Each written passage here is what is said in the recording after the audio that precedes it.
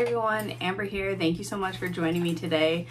Today we're going to be sewing up my pattern. It's called the Eileen Pool Tote. It's named after my mom. So this is what it looks like. This is the bag that we are going to be sewing up in the video. It has two exterior mesh pockets with fold over elastic on top, a middle slip pocket using clear vinyl. It has straps with webbing, a vinyl bottom. On the other exterior side, there is a slip pocket, zipper pocket combo, again with the webbing. I've also added a crossbody strap. I know with sometimes going to the beach, I like to carry a lot, so it's really convenient to not have to have everything just in my hands. Inside, it's all waterproof canvas as well. There is a zipper pocket, and in the pattern, I include the SVG, and I show you in the video how I import it and use my Cricut to cut that. And on the other side, there is a slip pocket that I just split down the middle. So this has a ton of adaptions. It's a quite large bag. I find it perfect for holding a few towels, my book. There's so many different pockets, and the cool thing is that you could adapt this so many ways. So just to show you, here's the crossbody strap. Let me back up so you can see. So I'm 5'2", so it's adjustable. You can make it as high or low as you want. And then the way that the carry straps are written, if you were to put it on your shoulder, for me it's like the perfect length, but you could always adapt it. So this pattern was written for waterproof canvas and vinyl, so it does not need to be interfaced at all. Saves time, and that's something that I really appreciate. And I'll show you another one that I did. If you decide to purchase the pattern, this is the bag that I used for all the full color photographs throughout the written pattern. And again, it still has the same pockets. It's written the same way. The slip pocket inside, zipper pocket. But for the exterior of this one, this is a cotton canvas. So you can use other materials, but if you are going to use cotton canvas, I would definitely interface it with at least like an SF 101 or something similar.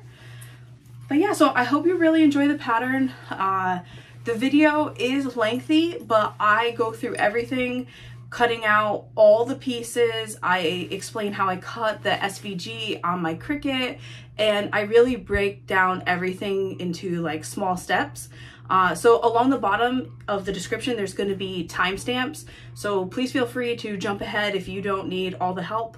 But as always, my goal is that I always hope that a beginner bag maker could like pick up my pattern and really make something that they're proud of. So if you haven't already, please feel free to like, subscribe, comment. So for the Eileen Pool Tote that I'm going to be sewing up today, I plan on making mine extremely bright and colorful. So you are going to need vinyl. I am using this teal for the bottom. You can also use a 12-inch roll as long as the roll is exactly 12 inches. I also have this other roll of vinyl because I'm going to use this bright pink for the inside zipper overlay piece.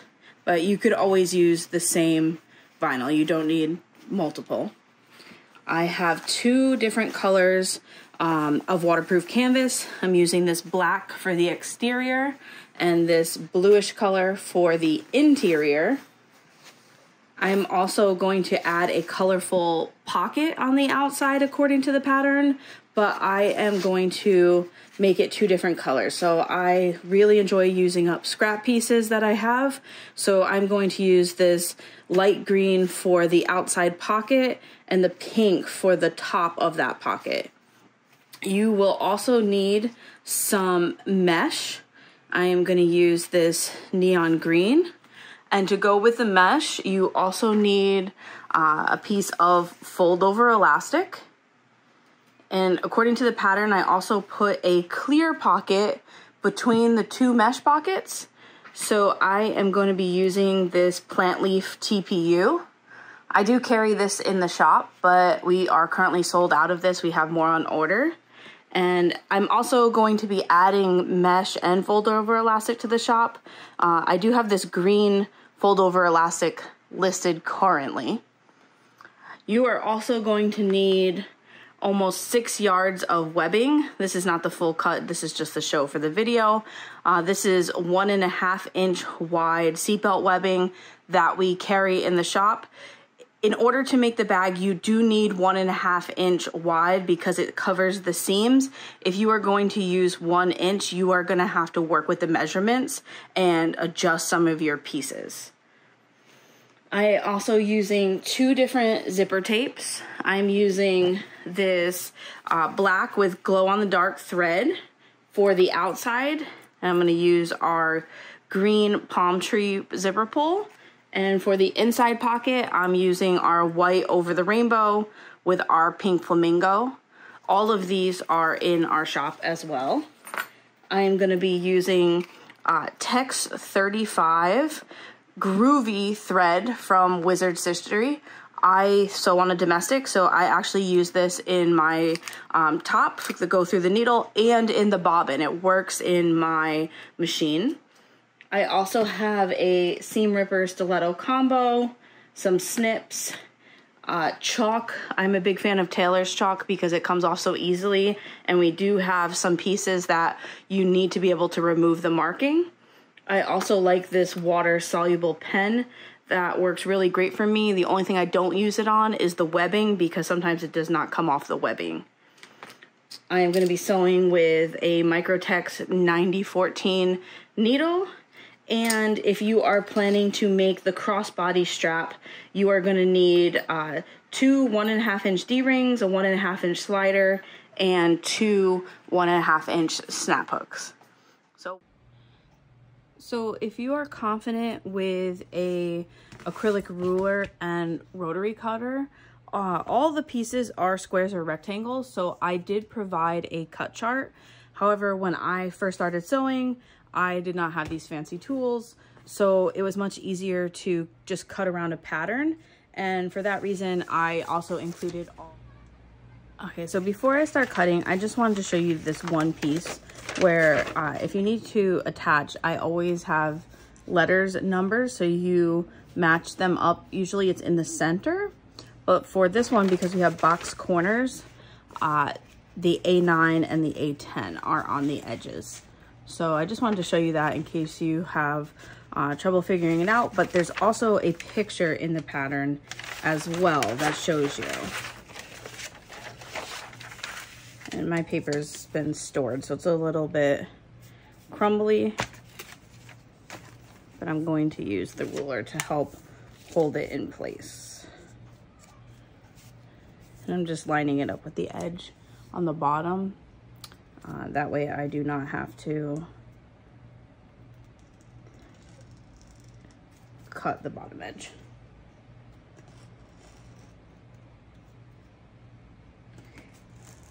So you are going to need 4 of these pieces, 2 lining and 2 exterior. So I am going to do my exterior from the black.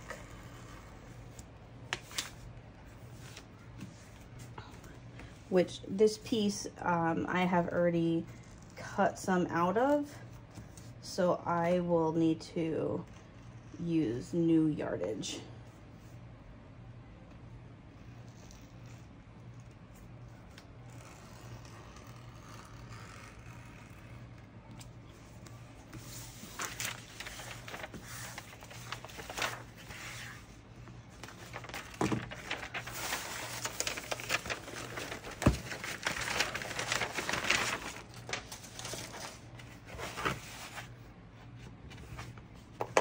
So this is our first exterior.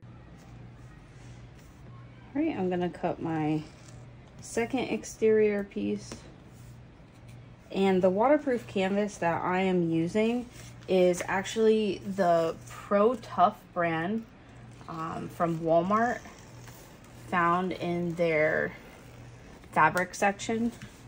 It is similar to OtterTex in that it has the plasticky PVC backing.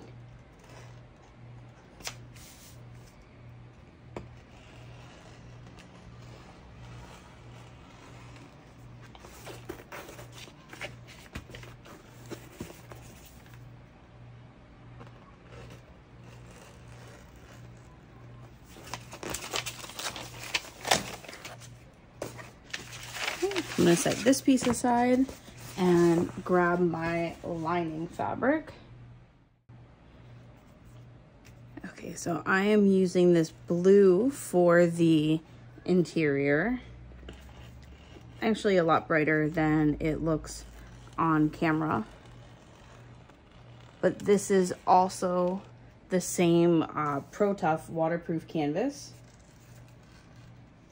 And for this pattern, I specifically wrote it using waterproof canvas, knowing that it's a pool tote, but also because I don't have to interface anything.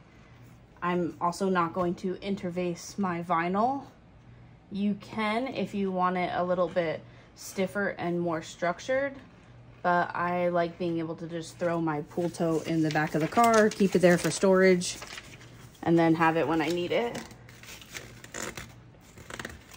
So if you are using cotton or regular cotton canvas or any other fabric that is not stiff like this waterproof canvas, you are going to want to use an interfacing on it. As you can see, I've already used this waterproof canvas before, so I have to find a spot where the whole thing fits. And I save every little piece of my scraps because I never know when I'll use it. Even like small pieces I'll use to put behind snaps or rivets to help reinforce it.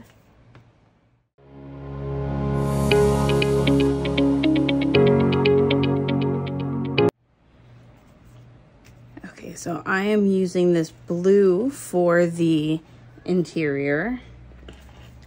Actually a lot brighter. Okay, next up is pattern piece B. This is for the bottom. So I am using vinyl to give it a little bit more structure. And you are going to want to cut 2 of these pieces.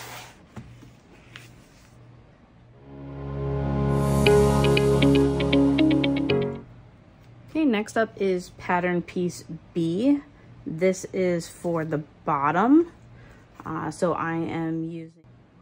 Okay, so pattern piece C is the mesh pocket. And we need 2 of them.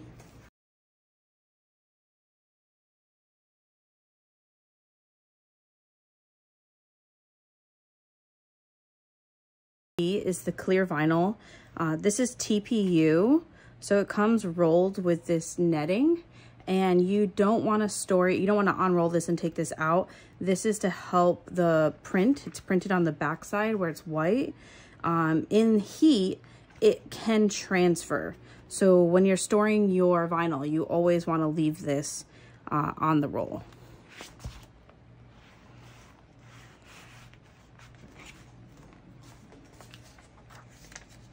And we only need 1 of these.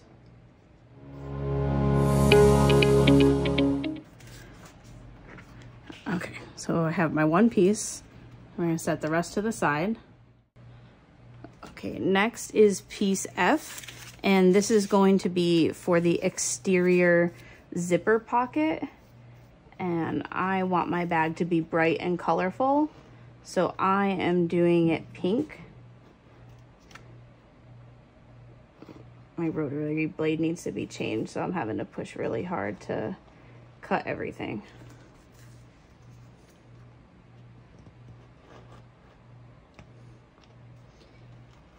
Okay, and we only need one piece of piece F because our next piece is piece G, and that is going to be the lining for both the top and the bottom.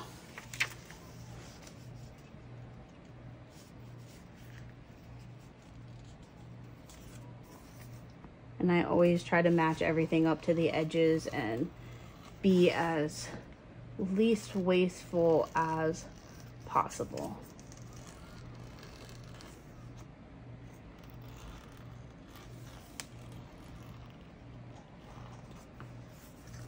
Okay, now we have our piece G.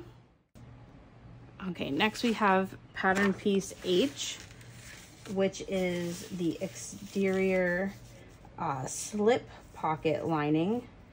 And you'll see as you're making the pattern or following along that the outside zipper pocket is a slip pocket slash zipper pocket combo.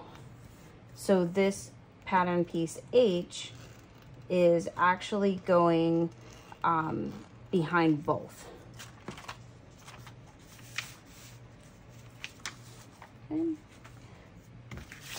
And pattern piece I, this long one, is the interior slip pocket.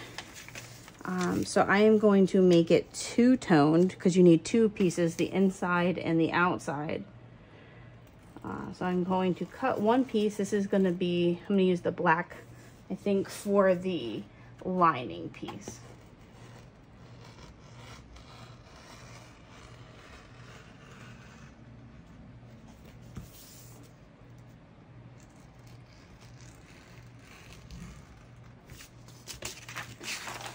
And I'm not gonna set this part aside because I need that for the other side of the lining.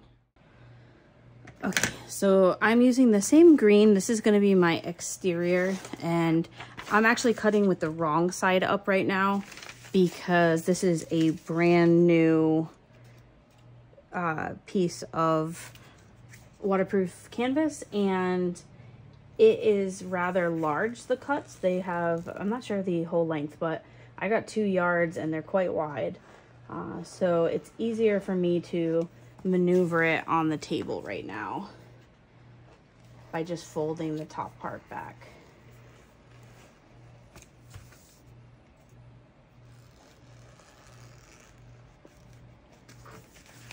Okay, so this is going to be the outside of my interior slip pocket. And then we have pattern piece J. This is going to be the interior, the lining for the interior zipper pocket. And of course you can customize this any way that you want. I have actually left off the zipper pocket and instead have done a mesh slip pocket inside. You could do 2 zipper pockets, whatever suits your fancy. That's the nice thing about this bag. There's a lot of ways to adapt it. And the same with the exterior. You could do mesh pockets all on the outside instead of the zipper pocket, or vice versa. All right, so this is our lining for piece J. Our last piece is piece K, which is the zipper overlay, but I'm going to use my Cricut to cut that, and I'm going to show you how. Okay, so I'm going to show you how to cut the SVG using, well, I use a Cricut.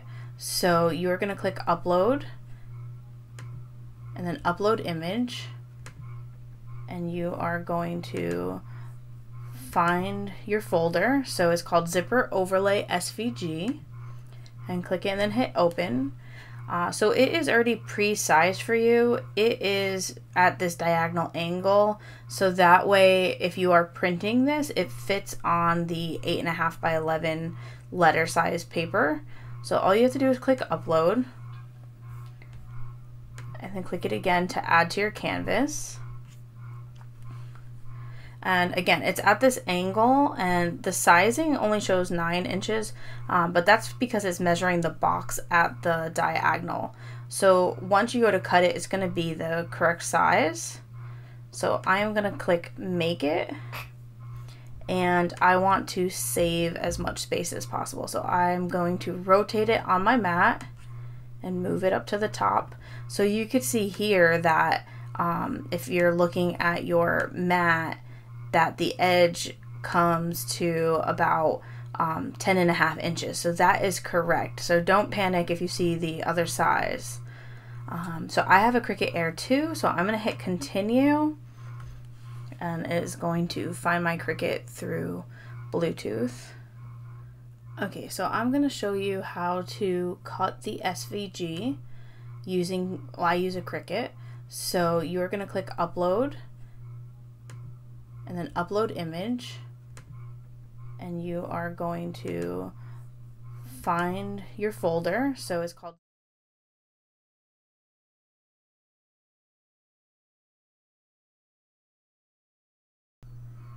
Okay, so like I said, I have the Air 2, and I have turned this dial to custom. So that is how I got it to the metallic leather setting. And I'm going to use this gorgeous pink. So I'm going to put it on my mat face down.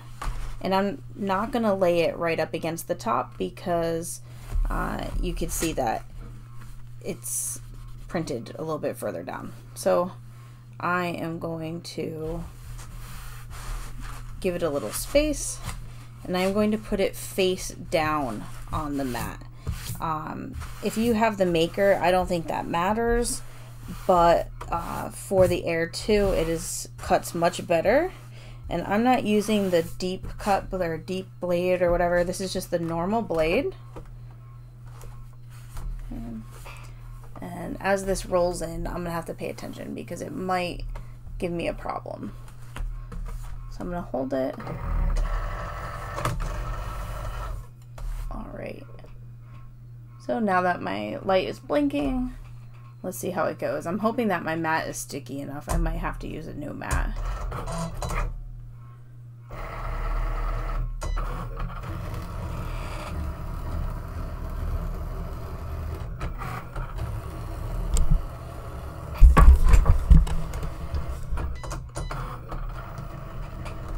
Because it's the leather setting, it's cutting twice. So you can see it's kind of pulling up. I probably could have did a lesser setting, or if my mat was stickier. Oh, I guess actually it's cutting 3 times. So you could try a setting that is not as deep.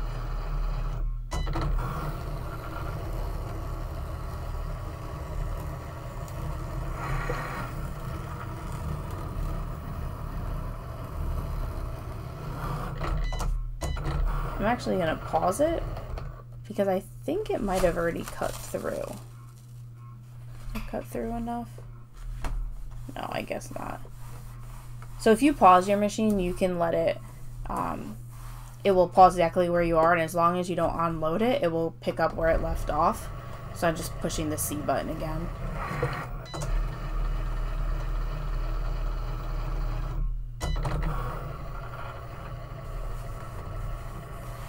And like I said, if I had a new mat, this would cut better, but I think it is fine. I use my mats till the last possible second.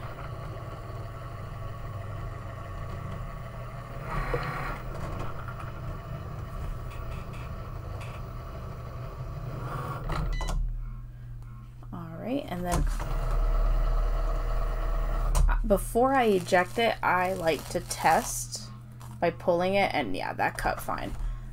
Because once you eject it, you're never going to get the lines to match up again. But if it didn't cut all the way through, you could just hit the C button again, and it would cut in the exact same spot. Alright. And then so, peel it off. Oh, there's one little spot. Alright, and now I have my zipper overlay cut out perfectly. So I hope that was helpful if you like using SVGs. So at the measurement given in the pattern, you are going to mark across a line. And I have a dark fabric, so I am using chalk. Oop.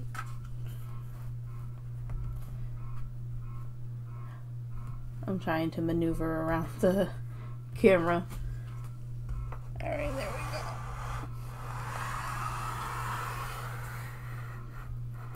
go. And you can also save yourself time right now by marking the center.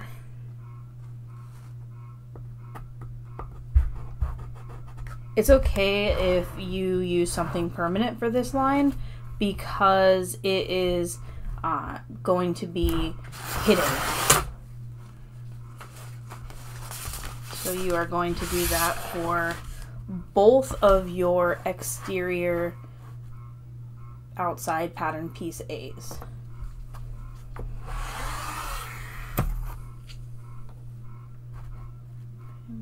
Just making sure I have it marked on the edge so that I am marking the correct center. Now we're going to prep our mesh pieces. So we are going to sew along the bottom of each side, or one side of both pieces, and we are not going to backstitch in the beginning. And in the pattern it tells you the seam allowance, and I also have my dial on my machine set to the largest stitch length. So for me that's a 4, and you are just going to sew across.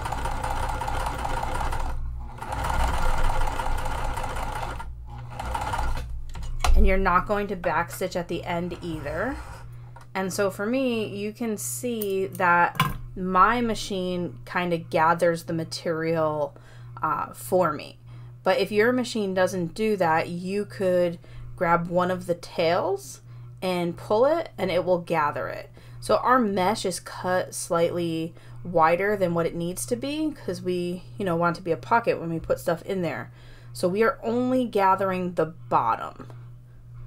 So that's one, and we're going to do the same exact thing for the second piece of mesh.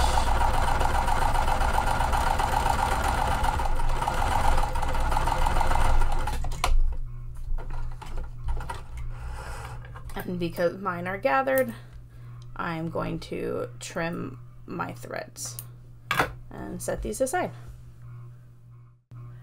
Now we are going to attach the mesh to each side of our clear vinyl. So if you are using a print, you want right sides together. And I'm going to attach to the edge. I don't think the mesh has a wrong or right side, but for me, like how the mesh curves like this, I'm putting like the curve towards me. But honestly, I'm not really sure if it matters. What's more important is that the vinyl is right side facing you. And I didn't mention clips as something you need in the video, but I prefer them over pins, especially with clear vinyl. And we are going to attach on each side. So I am going to do both sides at once.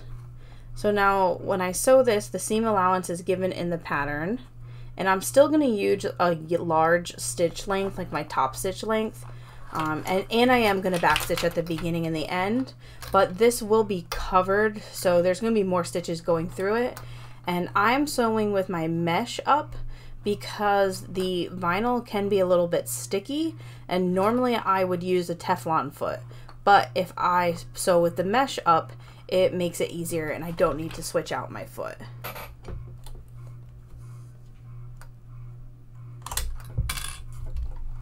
Okay, so make sure you backstitch at the beginning and the end of each side.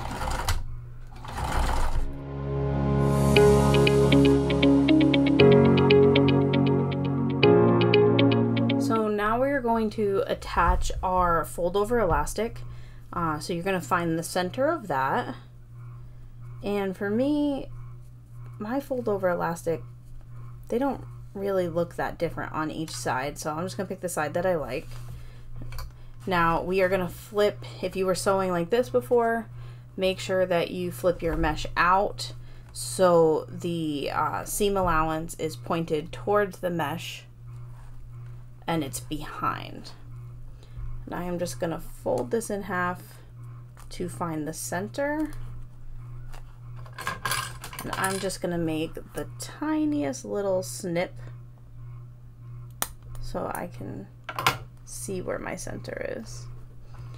Okay, so now what you are going to do is you are going to attach your fold over elastic at that center point.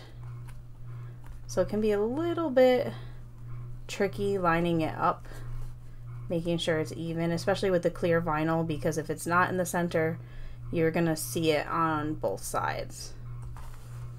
Okay. So once you find the center there, you're then going to attach both ends to the end of both ends of your fold over elastic to the end of each mesh. Make sure that you are not twisting your fold over elastic. Okay, and so why we clip the center and the ends is because our elastic is cut shorter than the length of our piece. So what you can do, you can pull and clip this and help space it out, but I'm just gonna do it as I sew. For me, that is easier. I'm not changing out my foot, but I am gonna use a top stitch. So for, again, that's for me, that's a 4. And I'm going to do, I'm gonna back stitch at the beginning and the end. So I just did the back stitch, and what I'm going to do is as I'm sewing, I'm going to pull on the piece to straighten out the elastic. And this sometimes takes a little bit of practice. So as this is fully stretched, I could probably clip it, but I'm just gonna go with it.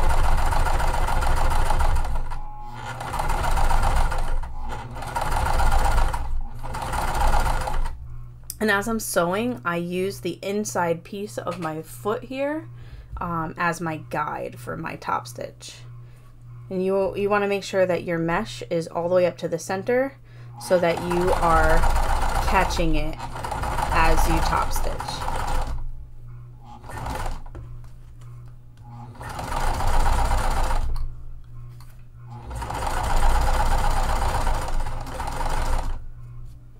Okay, and once I get to my center, I'm going to unclip it and again pull from the end. Make sure everything is centered in your fold over elastic, and then I'm going to continue. And for this, the vinyl sticks a little bit. You could probably put something on your plate, like wax paper, to help it go, but it's not too terrible for me, so I'm not going to worry about it if my top stitch here isn't quite as even.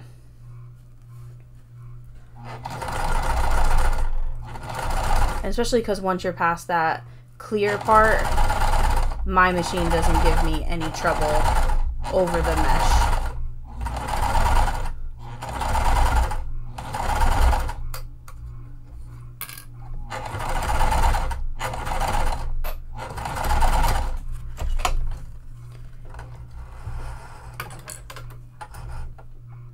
Alright, so I use the printed vinyl.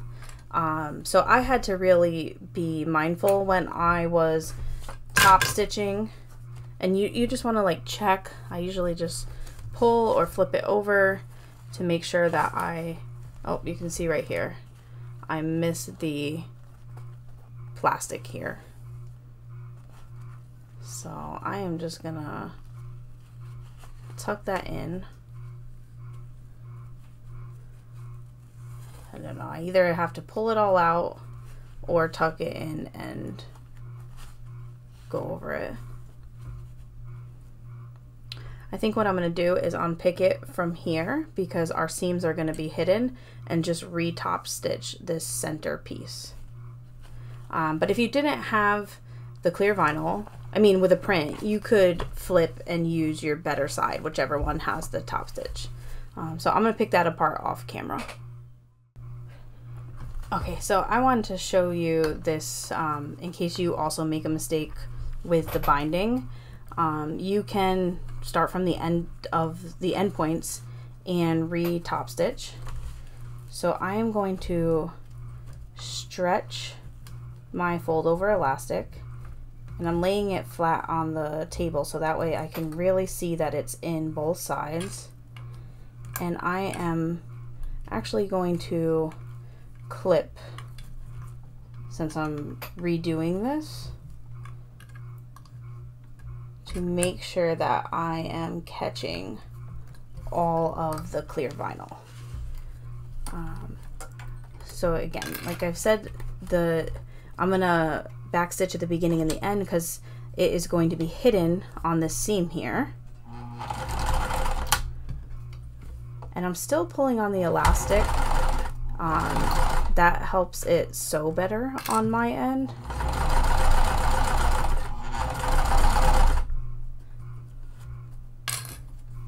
And I guess I could do this for the first time, but I didn't think about it. You could put your finger here to make sure you're feeling that the elastic is to your center.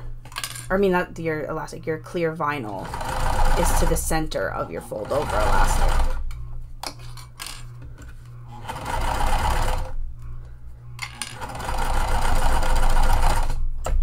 And then I just backstitched right there because again, that will be hidden. So if you have trouble with your fold over elastic, don't panic. You see how I made the error and we were able to fix it. Now we're going to attach the mesh and clear vinyl pocket piece that we just made to our exterior piece. So the first thing that you want to do is find your center of your clear vinyl, if you haven't already done that. And you're going to line it up with the center of your exterior piece that you made. And you're going to line it up exactly on the line that you drew. And I'm literally just using a piece of tape to hold it in place because I don't want to have to pin it through this clear vinyl. Okay, now your next step is on each end you are going to clip your mesh just so it holds it in place.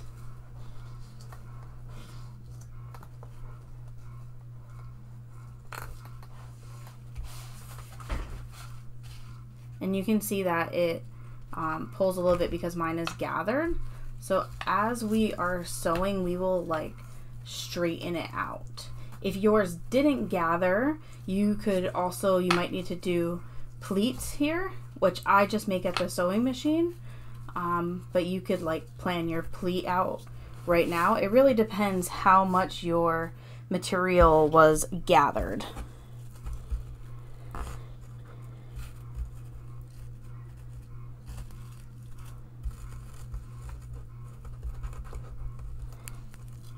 And this is just so that way when we sew it and later on when our bag is done and you put some items into these pockets, you want them to have some give and have some stretch. All right, so now we are going to take this to the machine and we are going to baste along the bottom here. So I just use a long stitch length and I sew about 1/4 inch or 1/8 inch above this white line. it will all get hidden. You could even sew over the line that you already did where you were gathering your mesh. So we are going to take it to the machine. We are going to do that.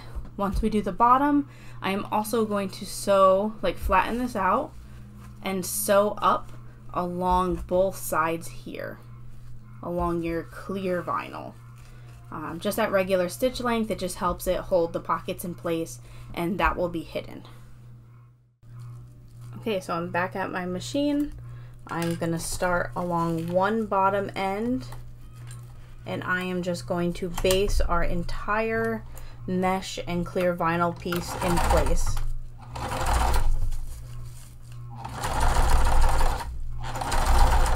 And I do want it lined up with that chalk line or the line that you marked previously.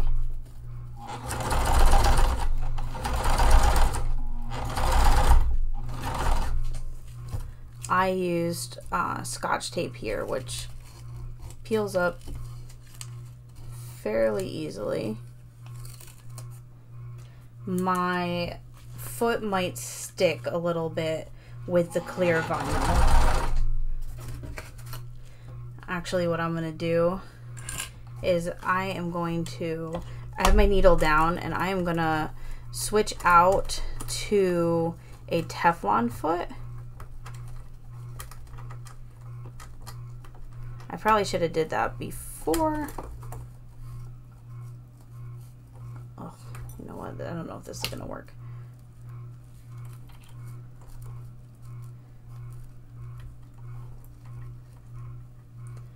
Because since I have the needle down, it doesn't fit through that foot. Let's see if I can finagle.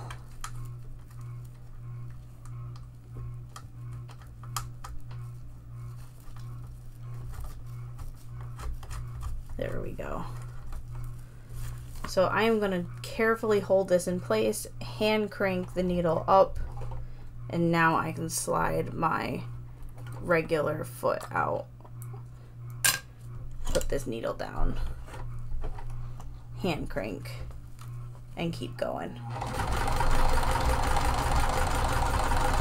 And my Teflon foot works really well with the TPU vinyl. It should go over the mesh too, so it may help to switch that out ahead.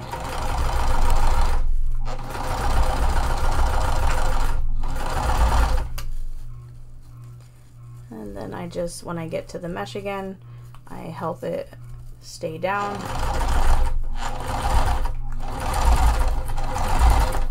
Yeah, and my Teflon foot is going over the mesh, no problem.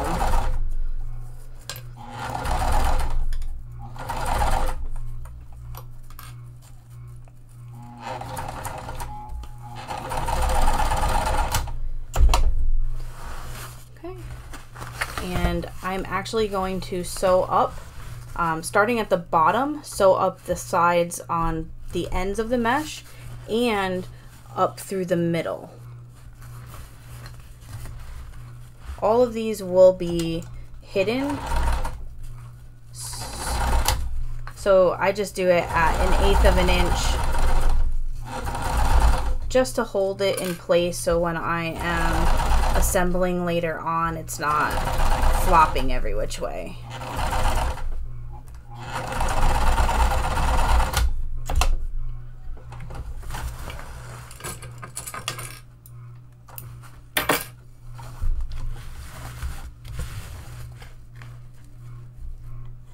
And I'm starting at the bottom just so it works out any like ripples on its own.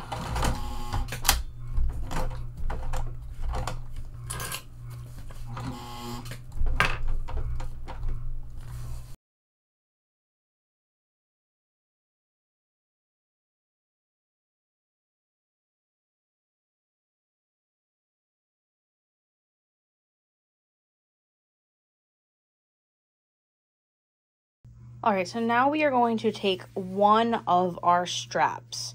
It is already cut to the length given in the pattern, and we are going to prep it. So I am lining up the bottom edges and I'm making sure that it is not, I'm like pulling it out far enough to make sure that it is not twisted. So we are going to measure the distance given in the pattern, and you want to use a removable, something that's removable. So again, I'm going to use chalk. So I'm lining up both of my strap ends at once.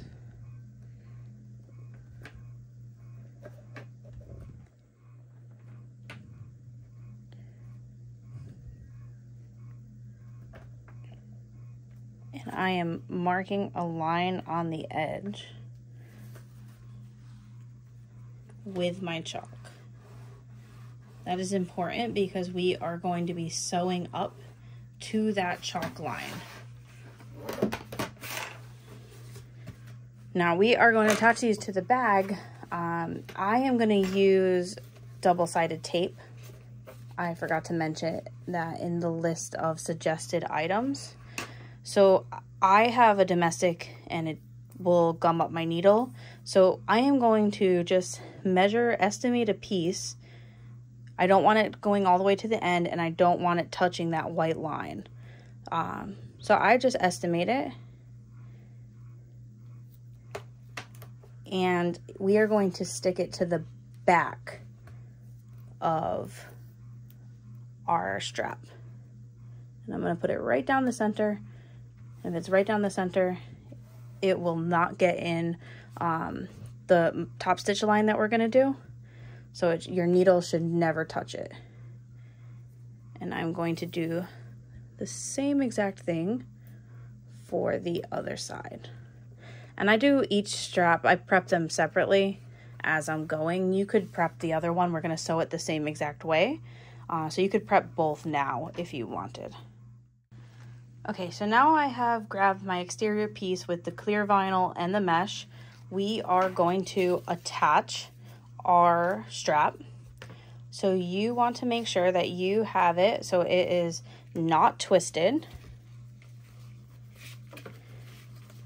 And in the pattern, I give the measurement. You are going to measure so much in and so much above.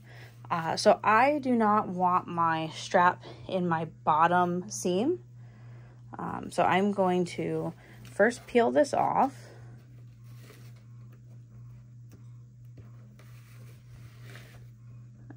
Sometimes it's hard to get.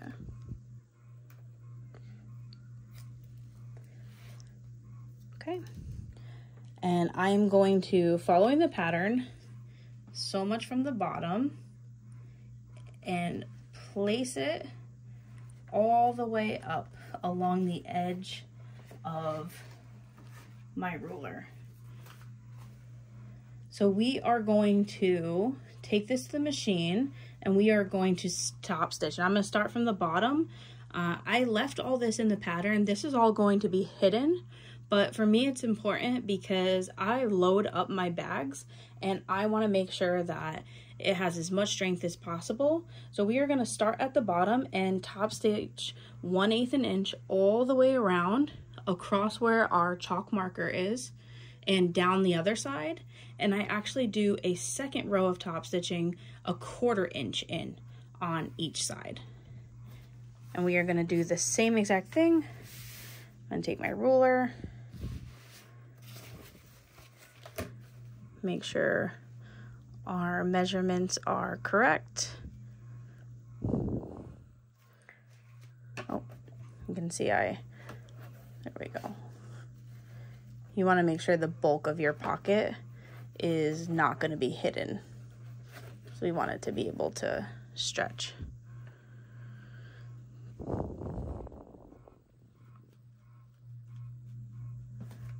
Okay, and then again, I'm just double checking my strap to make sure that it is not twisted because I've definitely done that before.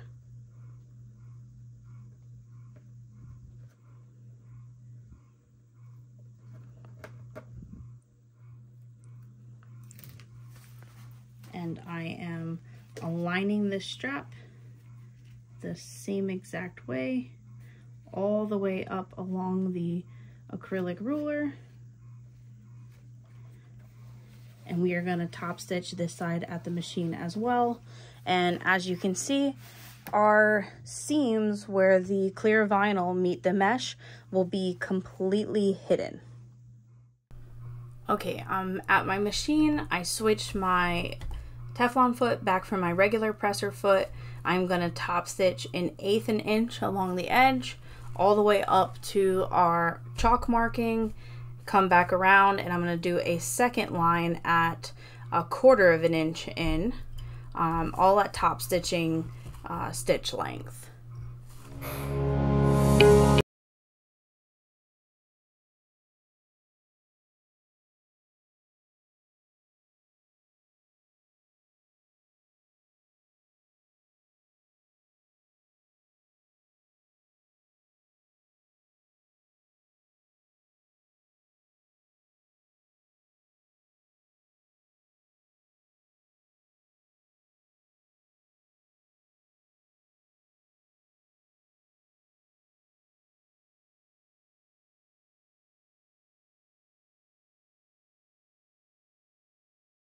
At my machine, I switched my Teflon foot back from my regular presser foot.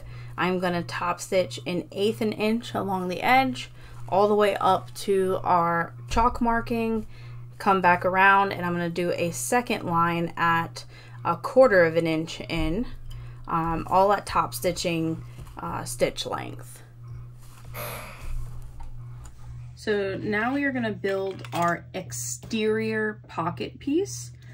So this is going to be my outside color, this green, and I cut my zipper longer than the pocket just to give myself some wiggle room, and I've already attached the zipper pull. So we are going to base this right side of the zipper tape facing right side of the exterior piece of fabric.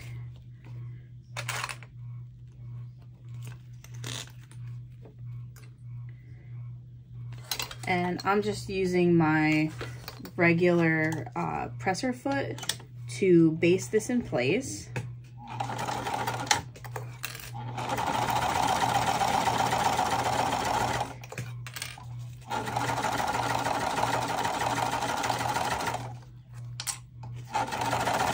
And when you get to your zipper pull, I want to stop with my needle down, lift the presser foot, and slide the pull forward. This will help so you don't get the bubble in the zipper tape and you have a nice, even zipper.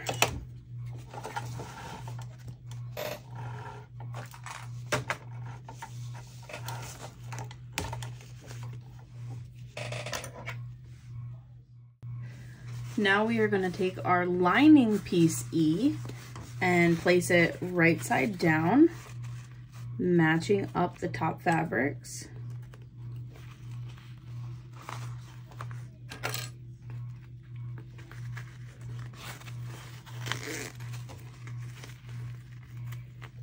And we are gonna sew this in place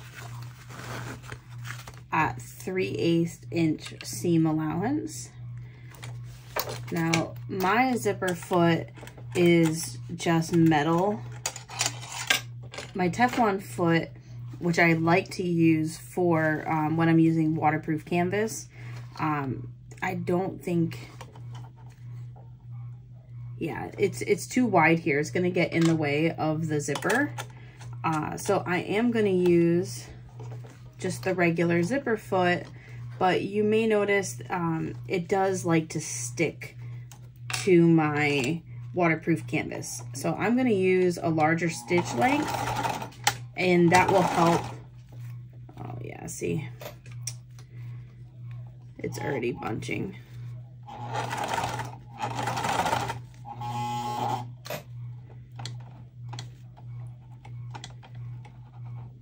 I'm wondering if maybe I can make it work on the other side by using the zipper foot, the Teflon foot.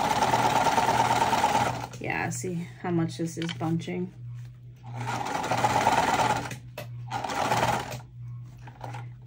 I'm just gonna roll with it. It'll probably work out okay. So if you have a Teflon foot and you're using waterproof canvas, I highly recommend it.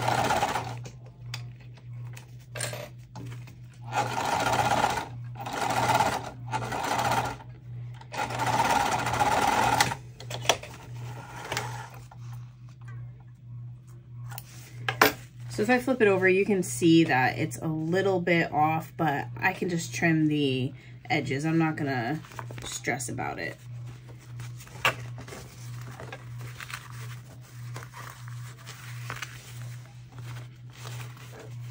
Okay, so we are going to flip it so our wrong sides are facing each other, and then we are going to top stitch it.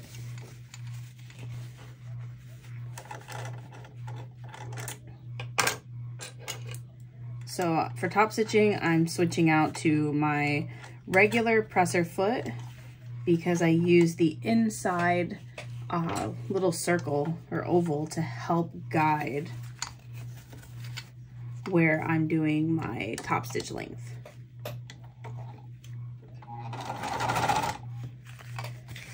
Okay. I'm gonna make sure I pull this nice and tight.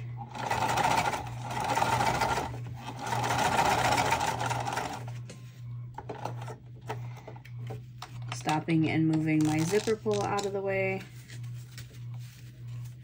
and then continuing on.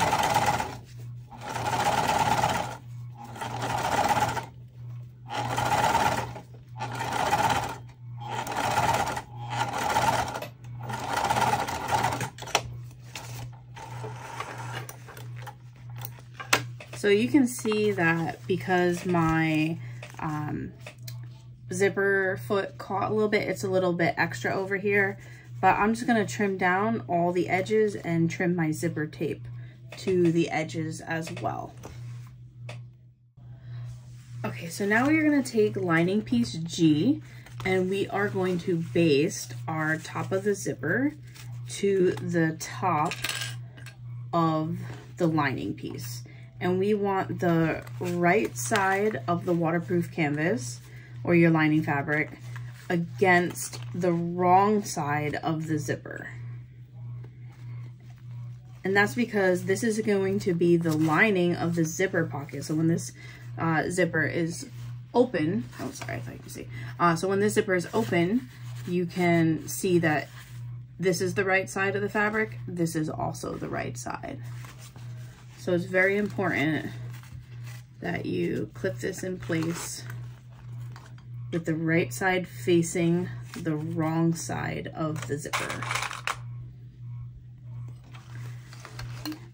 And then I am just going to baste that in place.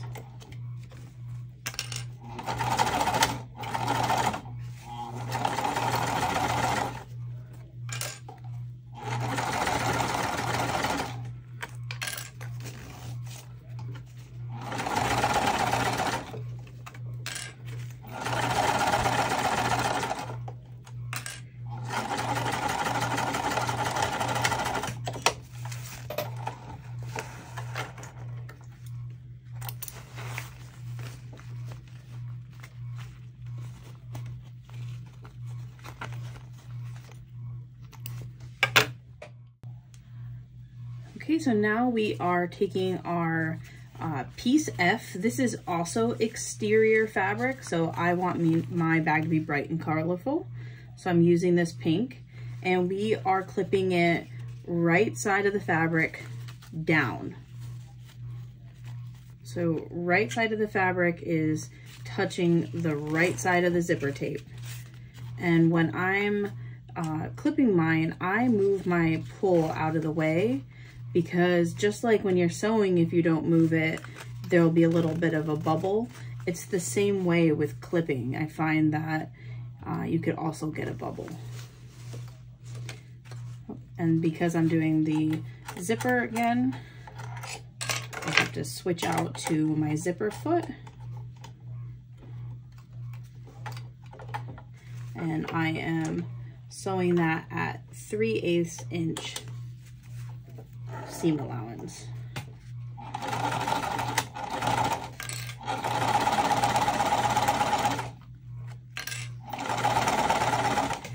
this scrap that I'm using is water resistant canvas, so it does not have that sticky PVC backing. So my zipper foot being metal is not giving me any trouble for this step.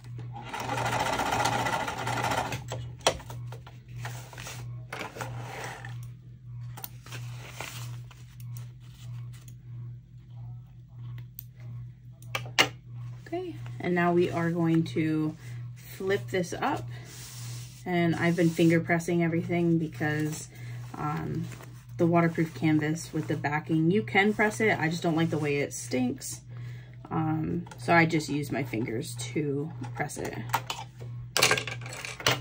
So I'm switching back to my regular foot and changing my stitch length to a top stitch length, and we'll now top stitch this piece F up.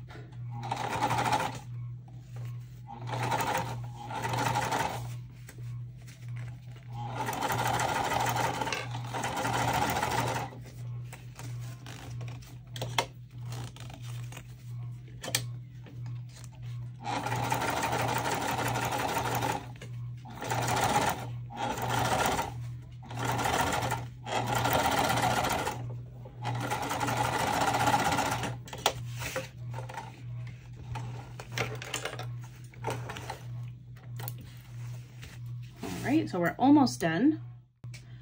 Okay, so now I have the pocket piece so far that we've built, and the pocket lining piece H.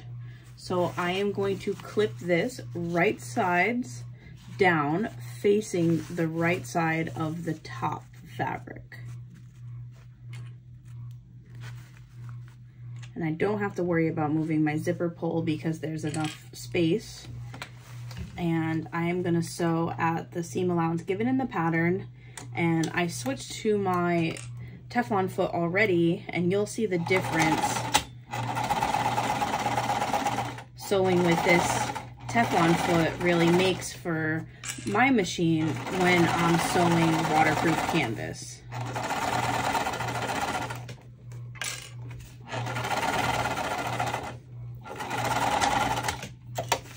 So you can see it didn't like bunch or ripple. The stitches are all even. So whenever I can, I try to use the Teflon foot. And I am going to switch out back to my regular foot,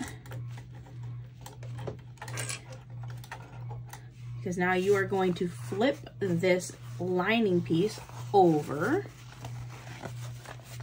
and to the back, and we are going to top stitch this last step here. So again, I'm just using my fingers to help press it to the back, and I am going to clip it in place. And this is important because that piece, the black piece that I just added, that is now becoming the slip pocket lining. And I'm gonna top stitch probably a little bit deeper, maybe like 1/4 of an inch.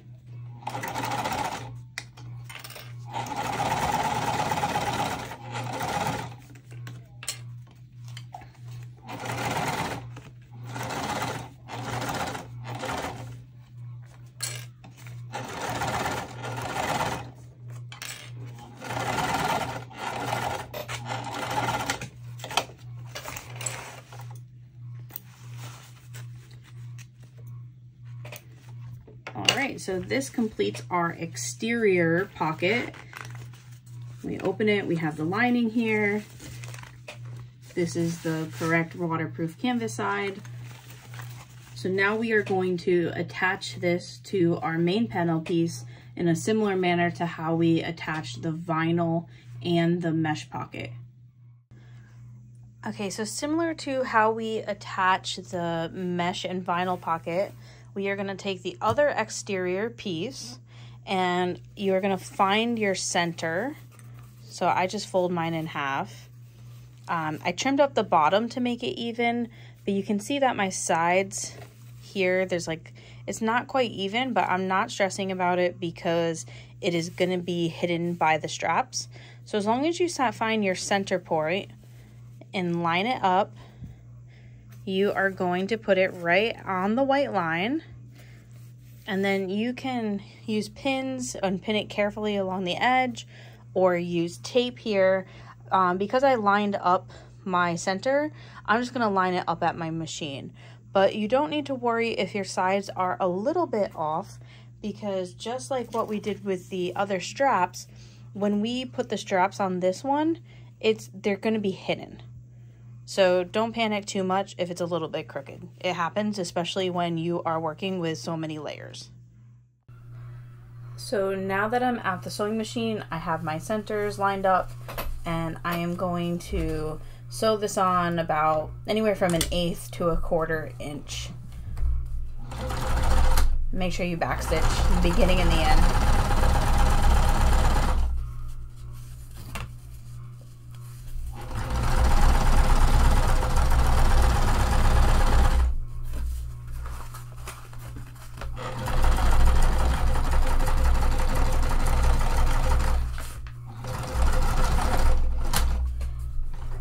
And I'm also going to sew up along the sides while I'm here, just to hold it all in place.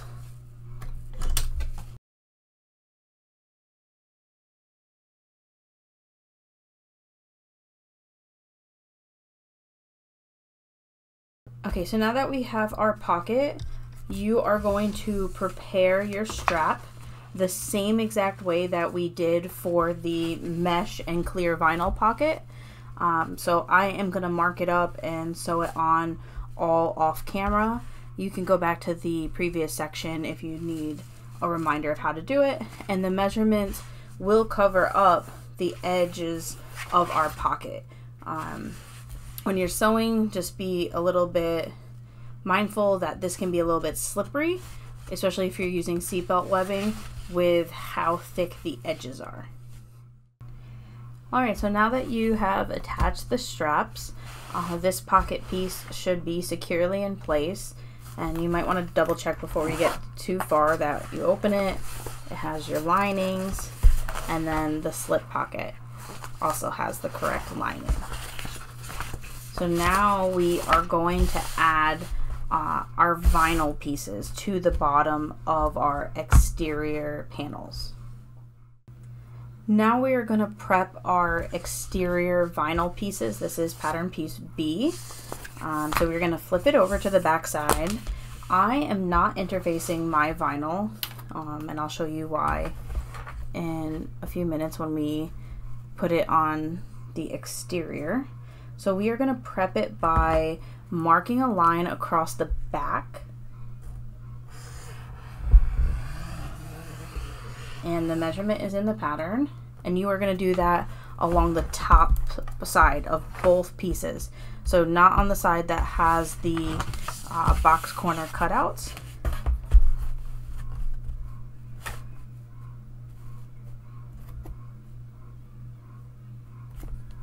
And I'm just using a water soluble marker, but you can use anything for this, as you are not going to see it. Okay, so now we have our exterior pocket or panel, and we are going to attach the vinyl. So you are going to line up, not the line you drew, but you are going to line up the bottom of your vinyl with our original chalk line. So I am going to clip it on the sides, and then when I'm sewing at the machine, I will help guide it.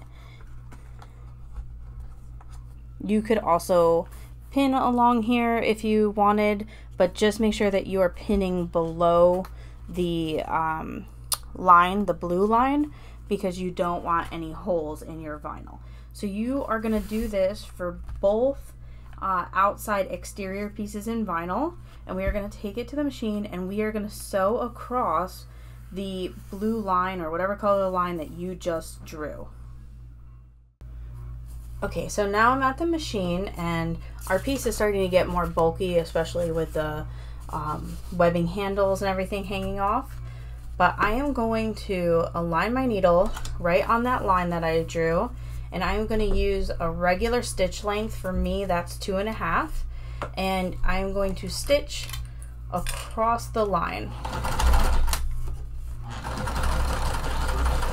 And as I'm sewing, I did not pin mine, so I'm just making sure that the bottom of my vinyl stays lined up with that original chalk line that I drew on the fabric piece.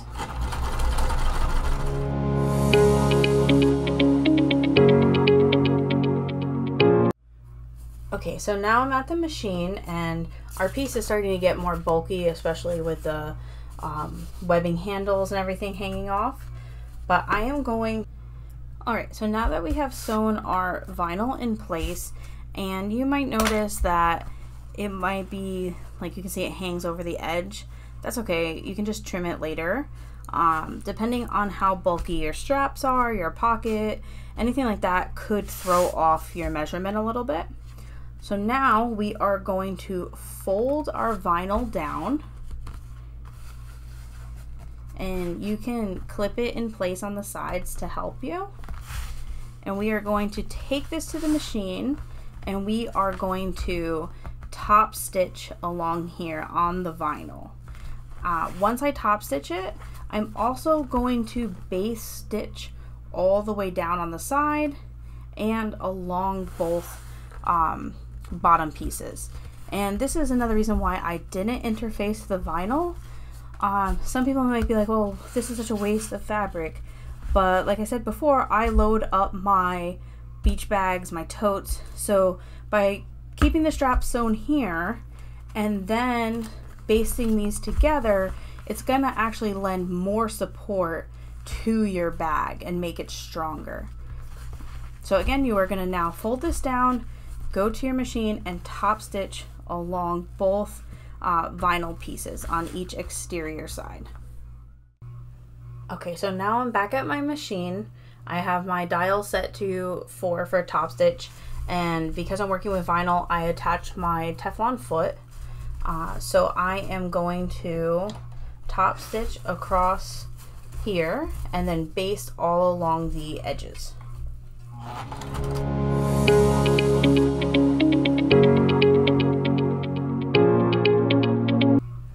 Okay, so now I'm back at my machine.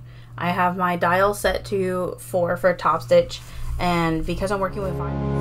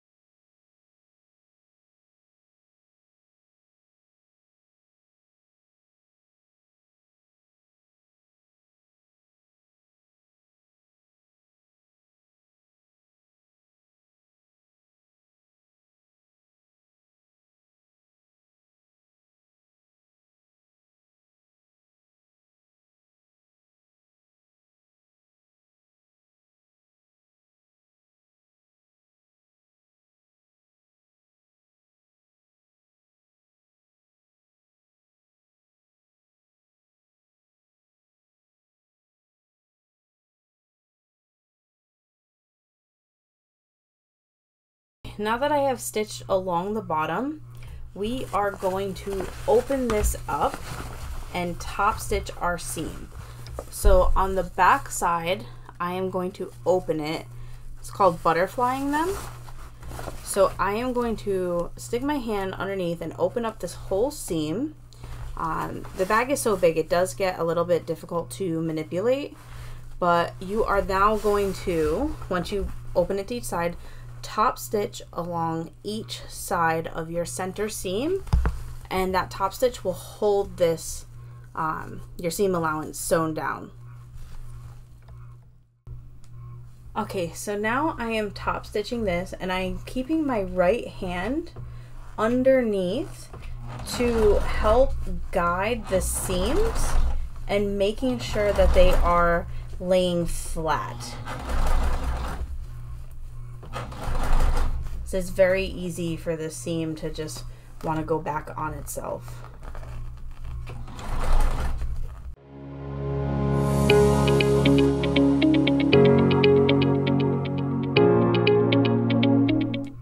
Okay, so now I am top stitching this, and I'm keeping my right hand underneath to help guide the seams and making sure that they are laying flat. So it's very easy for the seam to just want to go back on itself.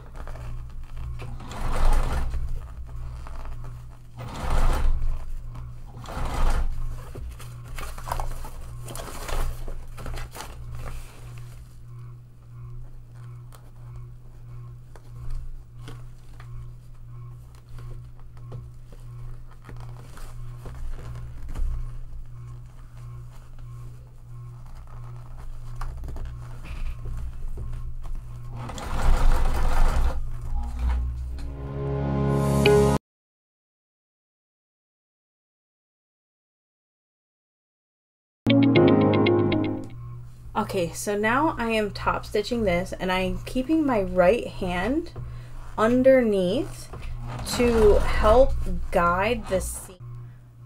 Okay, I'm going to do the next part right at my machine.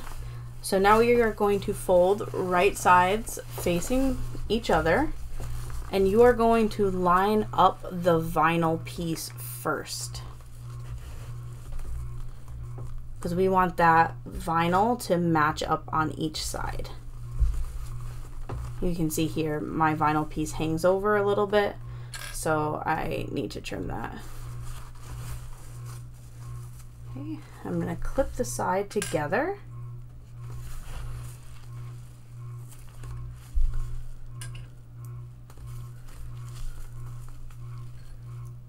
Okay, and I am going to sew up along the side at the given seam allowance in the pattern, and I'm going to repeat for the other side.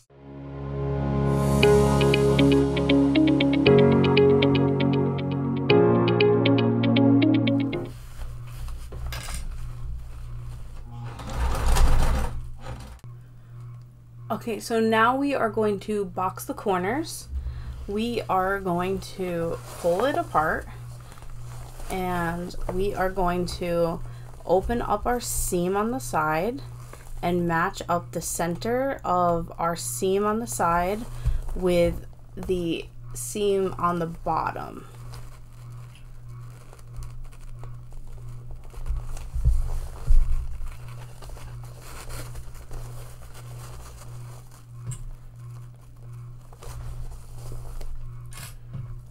Okay.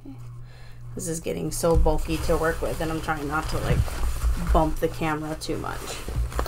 Okay, so now I'm going to lay it on my machine just like this, and I am going to sew a line here at the given seam allowance, and then I'm going to sew a second line inside the seam allowance, and that's just because there's vinyl down here, and it will help so it doesn't pull on your seam. Here that it is.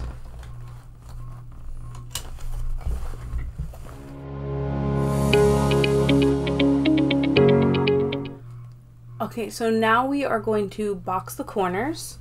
We are going to pull it apart, and we are going to open up our seam on the side and match up the center of our seam on the side. Okay, so now we are going to box the corners. We are going to pull it apart, and we are going to open up our seam on the side and match up the center of our seam on the side with the seam on the bottom.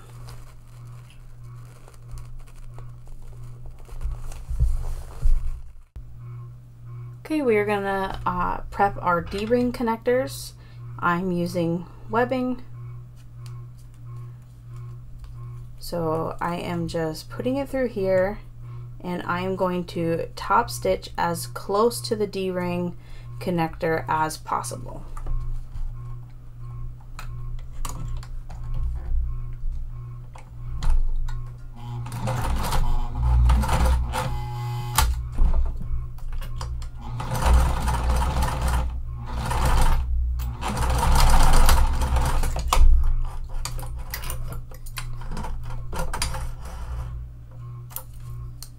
And then just repeat for the other D-ring connector.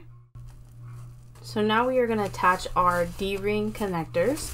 I have the exterior of my bag right side facing in. So I am going to open up the side seam, like butterfly it open with my fingers. And I am going to clip the D-ring in the pattern. I give you a measurement of how far down. I'm just kind of eyeballing it, and you want it centered over your seam. Okay, and you're going to take this to the machine and top stitch across, or baste it on across here. I'm using a regular stitch, I think, just to make it more secure, and you could do a second line in the seam allowance if you'd like, and you're going to repeat for the other side of the bag as well. Okay, so I've attached both D-rings. If you do not want the crossbody strap, you could leave this part off. But I'm going to set this to the side because now we are going to work on our interior. Alright, so now we are going to start working on our interior. So I have my first lining, and the first thing I want to do before I forget is mark my centers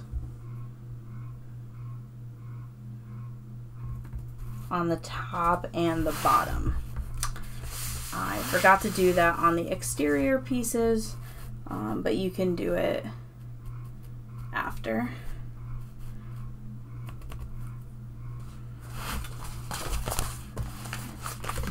I'm going to make sure I mark it on both.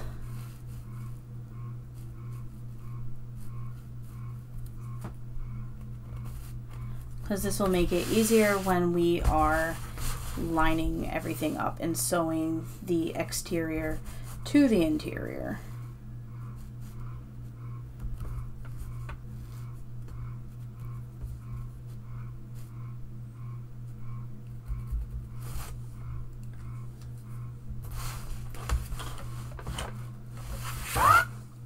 Alright, so we are now going to attach our zipper overlay. And I'm going to use double-sided tape for this again. I'm going to try to center it the best that I can and not use a whole bunch, but because this may get into my needle. It's a much thinner piece.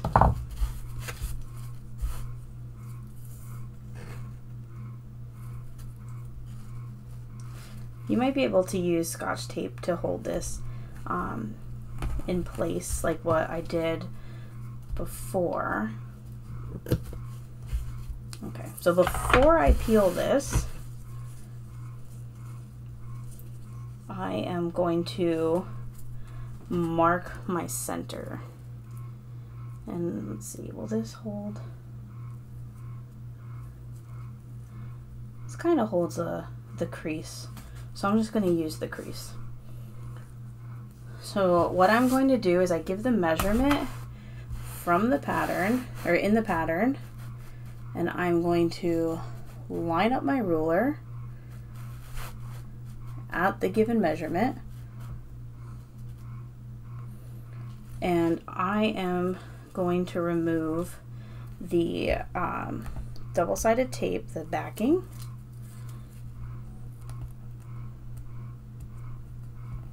and I'm going to remove both the top and the bottom at the same time. You could do the top first and then the bottom, but okay. And where I have that crease, I am going to line that up to my center point.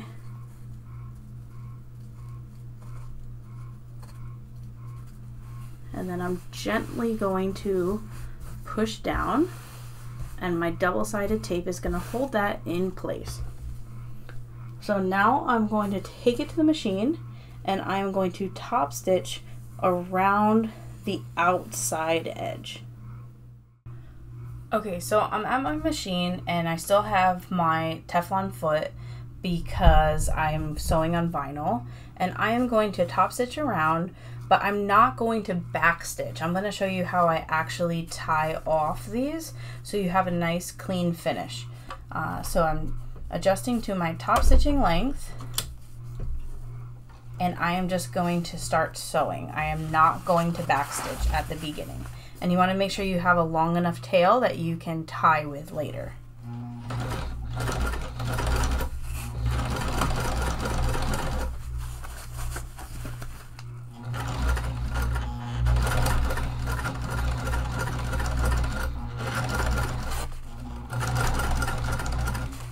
And I am sewing with double-sided tape underneath.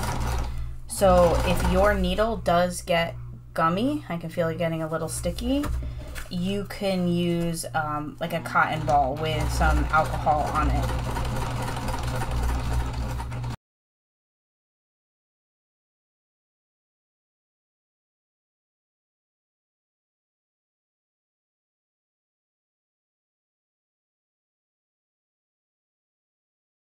Okay, so I'm at my machine and I still have my Teflon foot because I'm sewing on vinyl, and I am going to top stitch around, but I'm not going to back stitch. I'm going to show you how I actually tie off these so you have a nice clean finish. So I'm adjusting to my top stitching length, and I am just going to start sewing. I am not going to back stitch at the beginning. And you want to make sure you have a long enough tail that you can tie with later.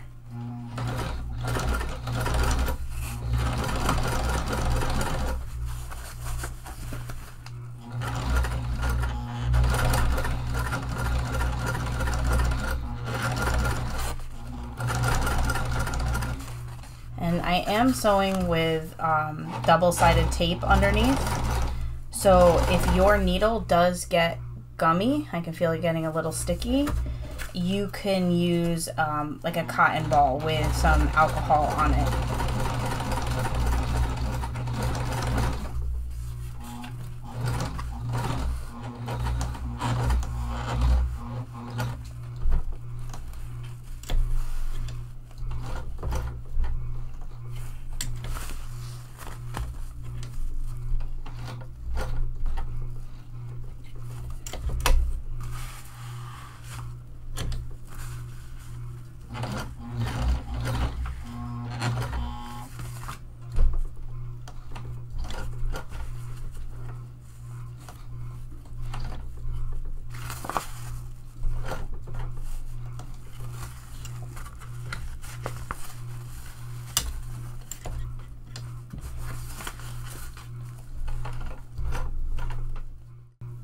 Okay, before I set this aside, we have to do one more thing.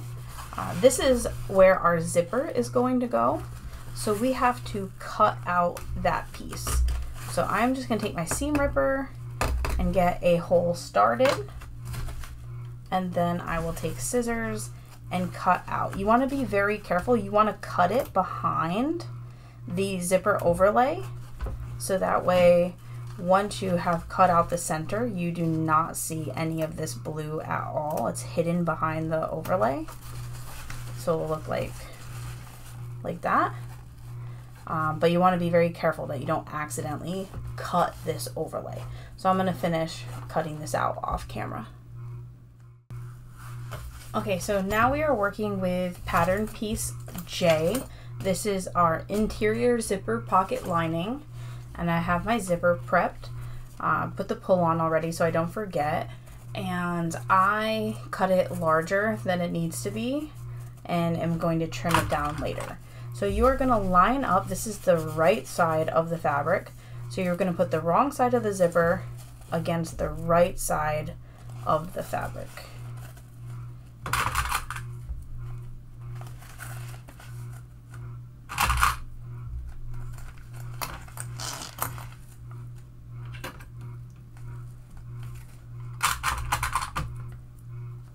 And I am going to baste it in place.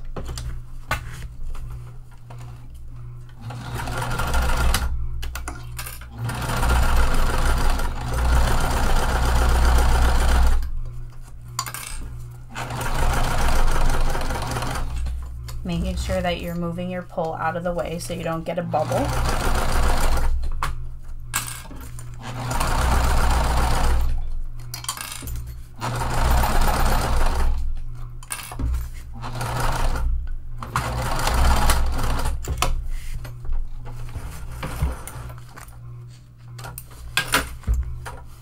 Okay, so now you are going to take your zipper, and I flipped it around, and we are going to line up the edges, and we're going to do the same thing on the other side.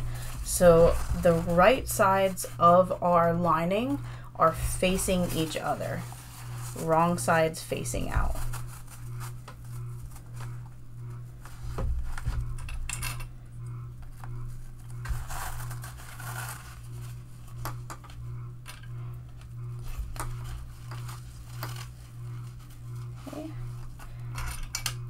I'm going to clip this and then baste this in place and trim my threads. Alright, so now we have pattern piece J with our zipper, and I grabbed my interior piece that we just prepped. Now to me this is the hardest part. So we are going to stitch along the inside of our zipper overlay, but only along the top part here. And that's important because you could accidentally sew through your pocket if you go all the way around. This is going to be behind, but if you sew all the way around, you're going to stitch your pocket closed. And I've definitely done that before. So what we're going to do is this is going to go behind, and I'm kind of gonna look and center the zipper, and you want to make sure your zipper pull is in between. You don't want to accidentally sew your zipper pull to the side. And so you could use double-sided tape and tape it. I just like to kind of hold it with my hands and adjust it. So you can see now that I'm at the machine, I have it kind of lined up how I want it, and I am just going to take my time and center the zipper.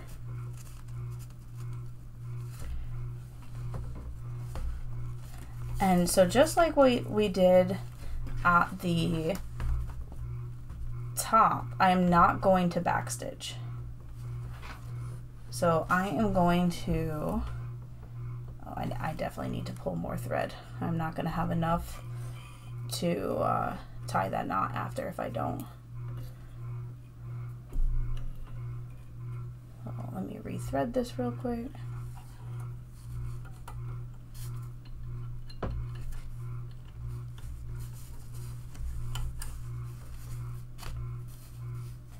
So you definitely want to make sure that you leave yourself plenty of room to work with the threads.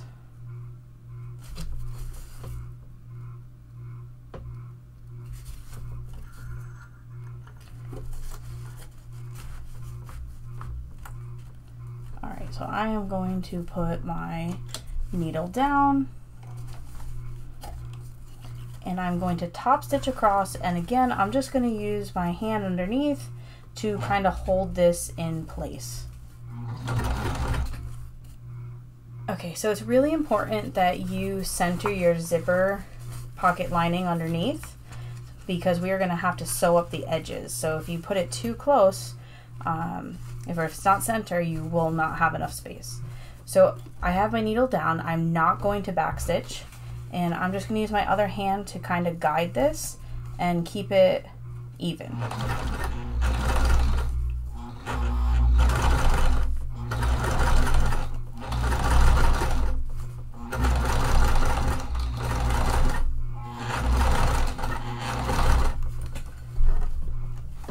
I'm going to put my needle down, move my zipper pull out of the way,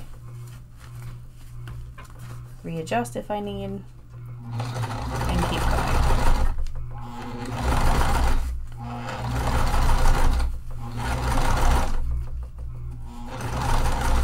And I'm going to go a little bit past the edge because I'm going to top stitch down the sides later.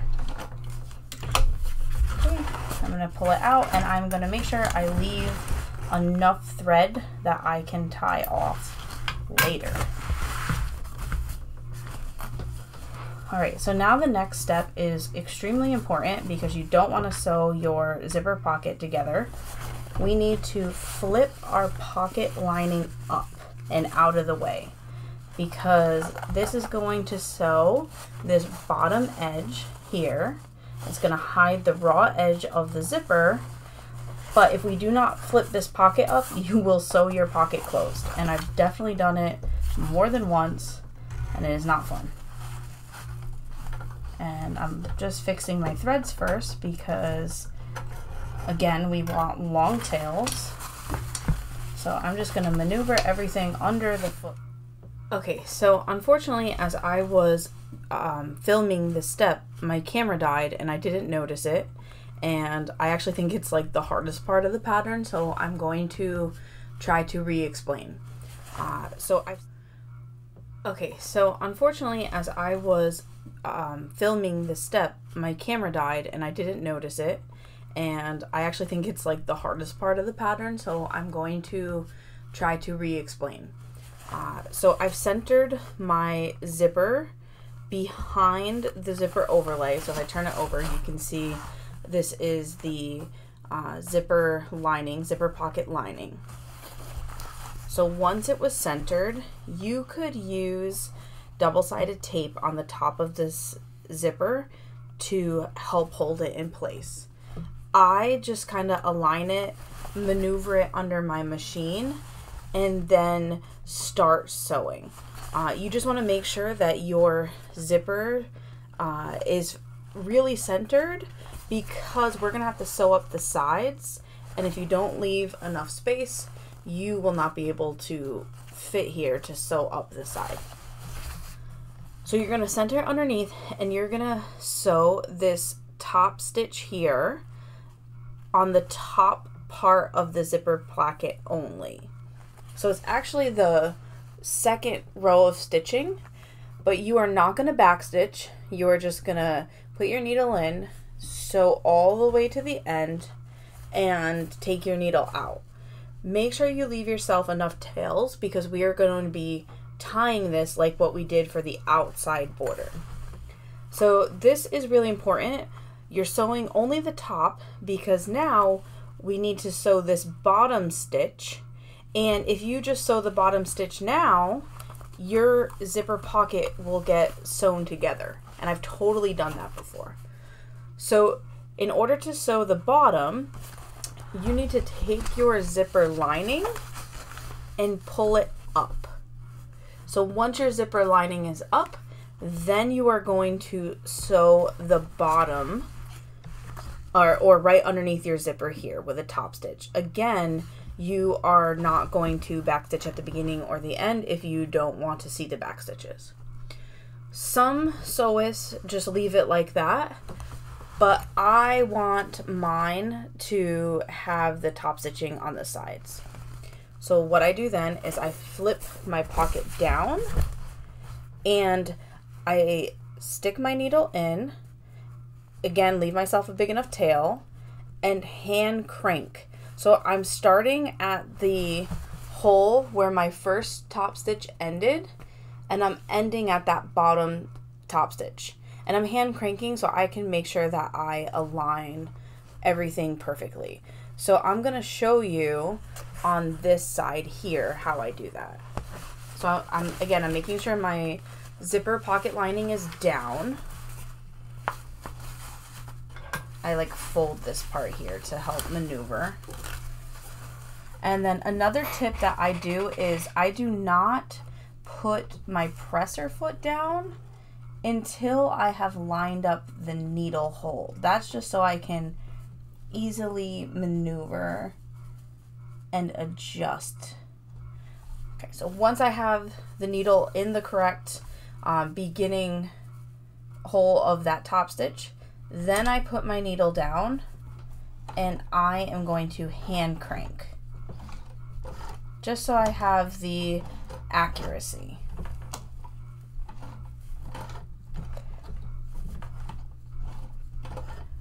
Okay, and then I'm making sure I'm lining up the fabric, and I am ending in the same hole that I had began that bottom top stitch. So again, I am leaving myself enough threads that I can tie. So you'll see I have threads here and on this side. I am going to flip to the back, and I'm going to use the same trick as before, which was pulling up on the thread to create a little loop, and then using my stiletto to pull through. And then I'm going to double check. So I was working on this top one. I have no more threads right here, so I have all 4 in the back.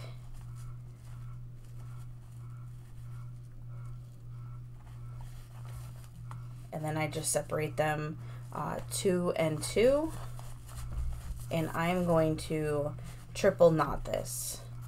Again, you can add some fray check or some glue on the little knot. Sometimes I add the fray check if I'm using a cotton material, but with the waterproof canvas I usually don't add anything. Okay, and so now I'm going to continue the same thing for this bottom part. Okay, and you can see I have one more string here.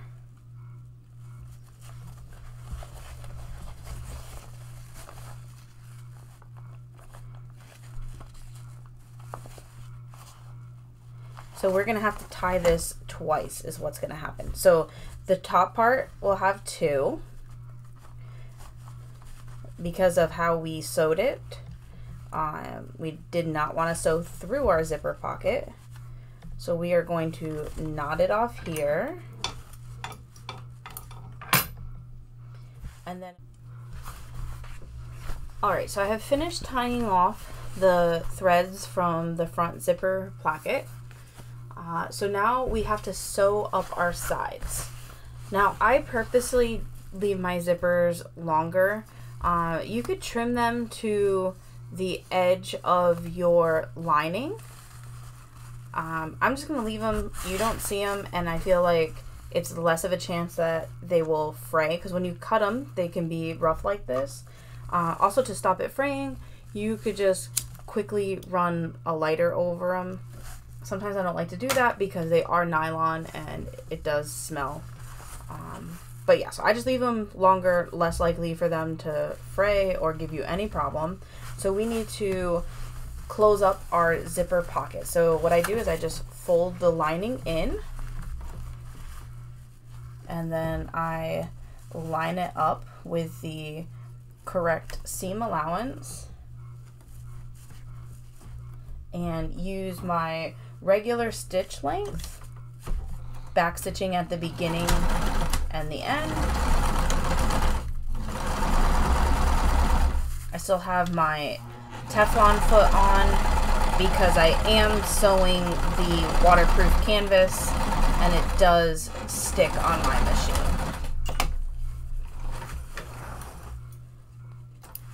And then you're going to repeat for the other side. You're going to fold this side up and then sew your lining closed. Alright, now I have both of my piece I. These are the inside slip pocket. So we are going to put them right side together. And if you had like a non-directional print or were using the same for the lining and the exterior piece of the slip pocket, you could just use one large piece and only have to sew one side. But because I'm using two different colors and I have also done it with a print, I have it so we are sewing both. So to save myself time, I am clipping both long sides, and we are going to take this to the machine and sew at the seam allowance given in the pattern. And we are basically going to make a tube. We do not want to sew the edges because we need to be able to turn it inside out. Alright, I'm back at my machine and I'm going to sew both of those sides at the given seam allowance using my regular stitch length. And I am using a Teflon foot because, again, it's the back of the waterproof canvas.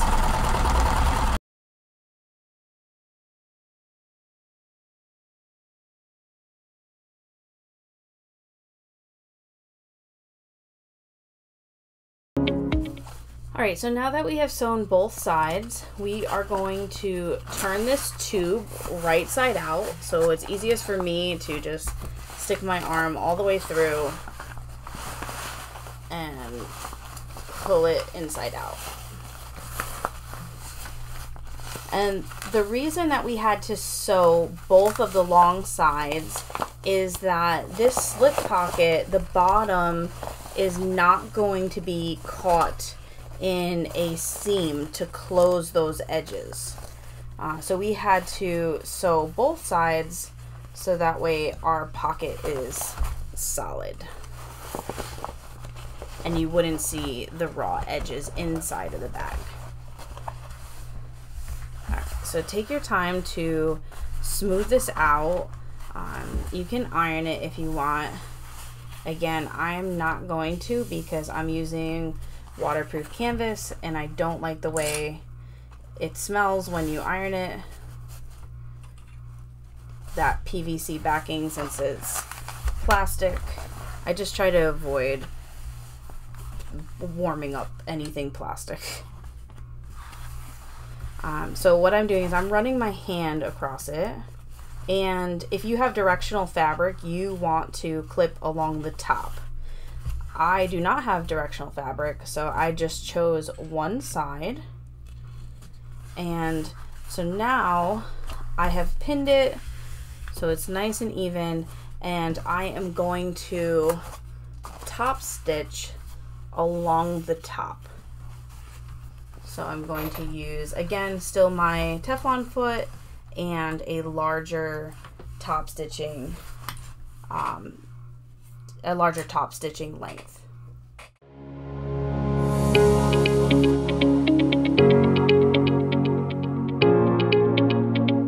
Okay, so now we are back at my work table, and I have the last interior lining, piece A. So we are going to measure at the measurement given in the pattern up from the top of the box corner cutout. So I'm measuring up from this top cutout.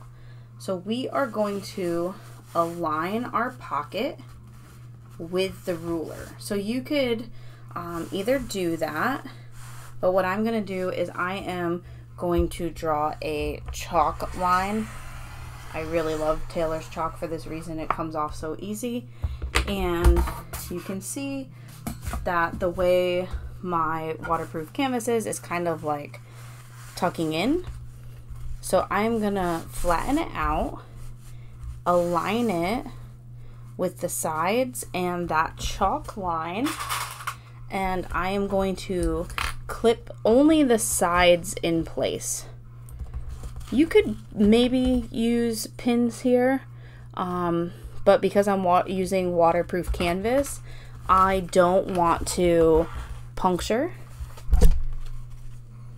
So I'm going to clip both sides, and as I'm sewing this, I'm actually going to stick my hand inside the tube to help push out this bottom here. And we are going to sew across the bottom at the given seam allowance, and you are going to use a regular stitch length. I would not use the top stitch length because this bottom seam is what is going to give this pocket all of its support. So the longer stitch length might be easier to break apart. So I'm going to take this back to the machine and sew across the bottom. Okay, so I'm at my machine. I have the bottom of the pocket aligned with the chalk line I drew. I am going to back stitch in the beginning, and I am going to stitch along the bottom using a regular stitch length. And I'm going to actually, I unclipped one side because I'm going to put my hand inside as I sew to help pop out this bottom and make sure that it's truly aligned with that chalk line.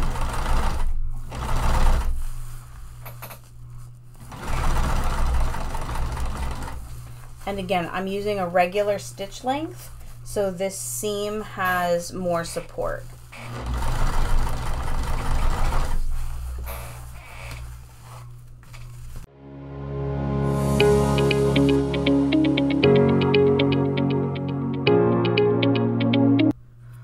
Okay, so I'm at my machine. I have the bottom of the pocket aligned with the chalk line I drew. I am going to back stitch in the beginning, and I am going to stitch along the bottom using a regular stitch length. And I'm going to actually, I unclipped one side because I'm going to put my hand inside as I sew to help pop out this bottom and make sure that it's truly aligned with that chalk line.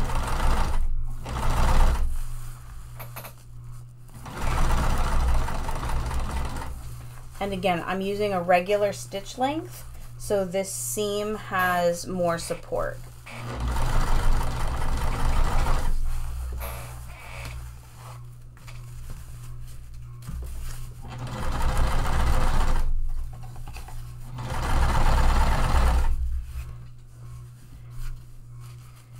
And I'm just sticking my hand in and help pushing out the seam. If you iron your stuff, you should not have this problem.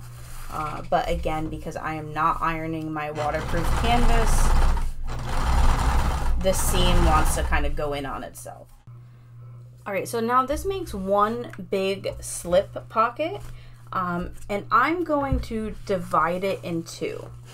So I'm gonna do that by lining up the edges,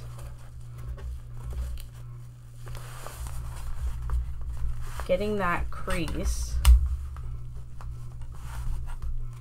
That crease will build into the center, and then marking my center with chalk. So I'm going to, at the machine, turn this around because I want to start at the bottom and end at the top.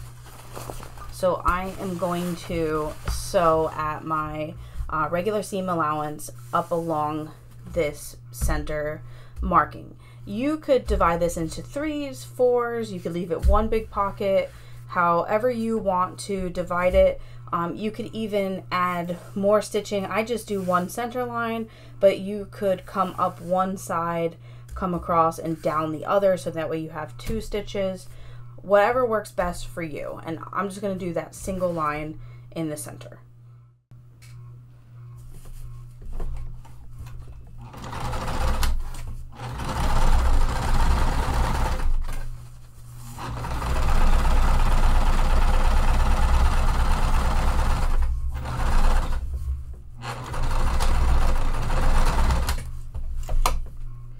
And you want to make sure that you are back stitching well, that it is going to hold it, because that will be a seam that receives a lot of stress if you're using the pocket. Another option you could do is you could also add some rivets to help hold it in place. You can really do multiple things with this pocket, however you want to use it best. All right, so now we have our finished interior slip pocket side. We are going to take our finished zipper pocket lining side, and we are going to put them right sides together. And you are going to align the sides and the bottom, and you are going to clip all 3 edges. So you want to clip or pin both side seams and this bottom seam. We're not turning our bag through this bottom seam, so you do not need to leave an opening down here. Alright, so now on back of the machine, I have all 3 sides clipped. Because this is the lining, we are going to start at the top.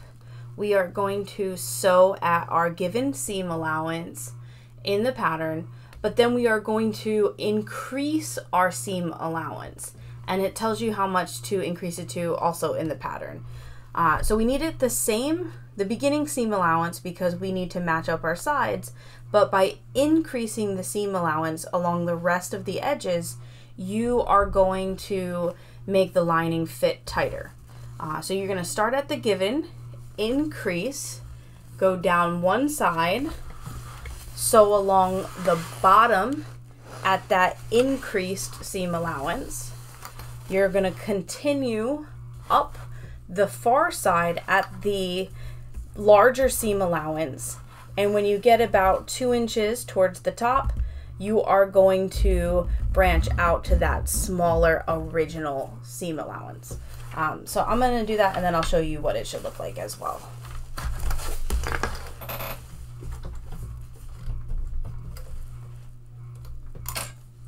And make sure you're back stitching at the beginning and the end.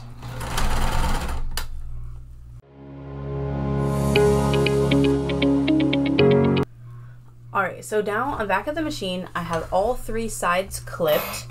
Because this is the lining, we are going to start at the top. We are going to sew at our given seam allowance in the pattern, but then we are going to increase our seam allowance. And it tells you how much to.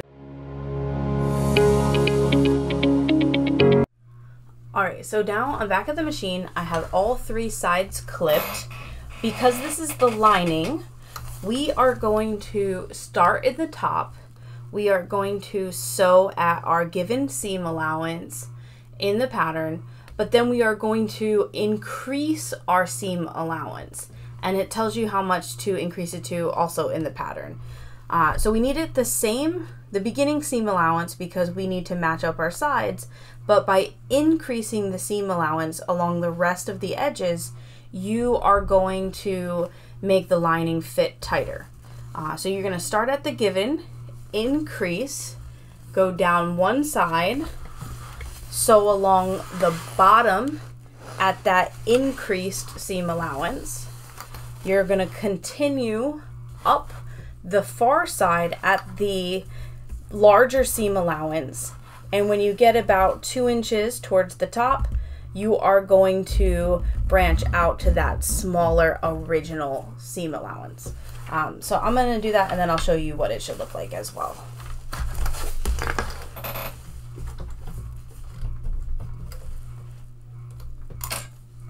And make sure you're back stitching at the beginning and the end. Alright, so we are going to box our bottom corners the same way we did. And this is actually why we put this slip pocket a little bit further up and not on the edge. That way it doesn't get caught and make this bulky. So you're going to line up your side seam with your bottom seam. and I am going to just nest them. I'm not going to butterfly it open. And you are going to sew at the larger seam allowance given in the pattern. And just like on the last one, even though this is waterproof canvas, I'm going to do the larger seam allowance and then a smaller one as well. And you're going to repeat that for both sides.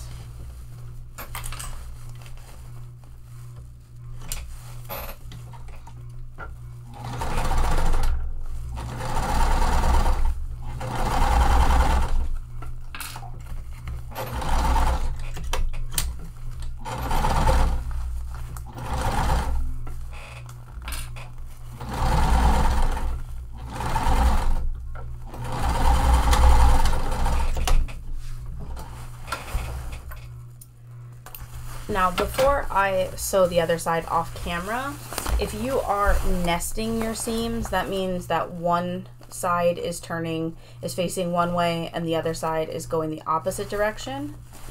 You want to make sure that you are doing the same direction. So this is my bottom seam. So when I separate this one to line up the sides, because my bottom seam is facing to my left on this side, it's the bottom of my bag, but the top seam allowance I'm looking at. So I want to make sure that's facing the same direction. So I'm going to also put it to my left and the bottom one to my right. So that's called nesting, and then your center seams should be lined up. So I'm going to sew this side off camera and do my second set of stitching as well. Okay, I have both corners boxed on the bottom. So now if you want to trim your lining to reduce bulk, you can. The only thing that I do not recommend is at the top part of your lining where we have that smaller stitch length. Oh, sorry, not on the camera. So this top part of the lining where we have that smaller stitch length, do not trim up here. Start a little bit down. Leave yourself some space because we are going to be opening these in the next step. All right, so I'm going to try to show you this. The bag is so big. On this part, we had already marked our centers, but if you didn't do that step, mark them now. And then this is our lining. You are going to turn the lining so it is right sides facing out.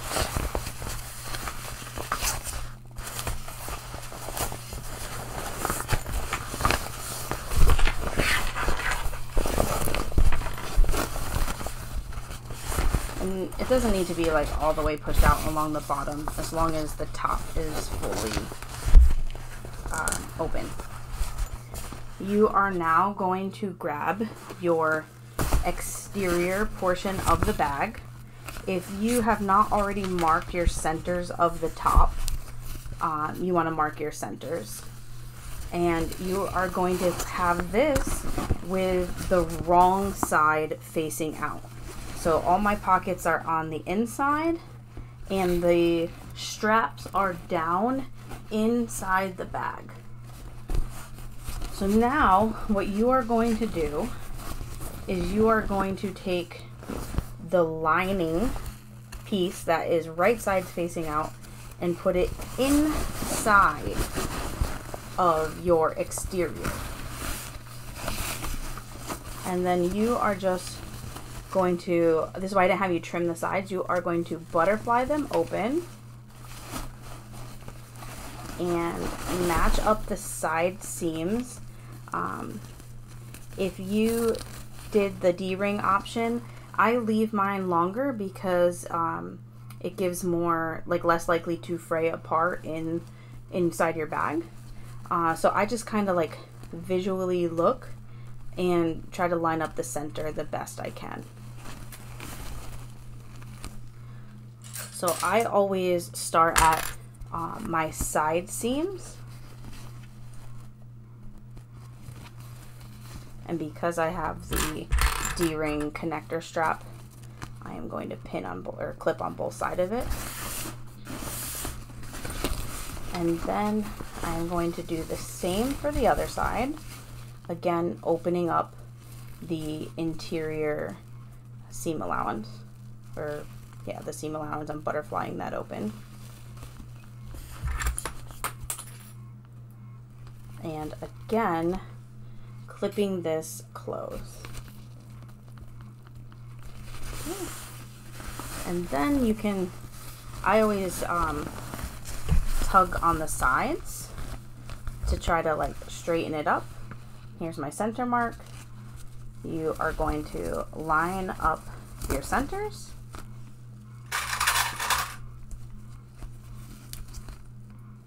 And then you're going to do the same for this side. Actually, let me do it now.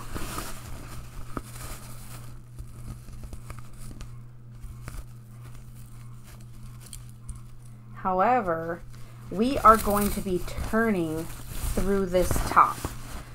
So I usually on one side, even though I clip the center, I usually leave a space anywhere from like 8 to 10 inches, which seems kind of big, but because I'm using waterproof canvas and this bag is so large, this is the hole that you are going to be turning through. So you want to make sure that you leave yourself a big enough space that you can pull your entire bag through this. So then you're just going to go around and clip the rest.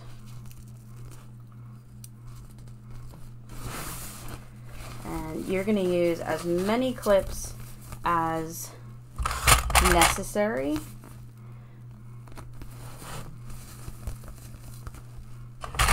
Because you definitely don't want this slipping. Then you'll have like a bulk extra fabric somewhere.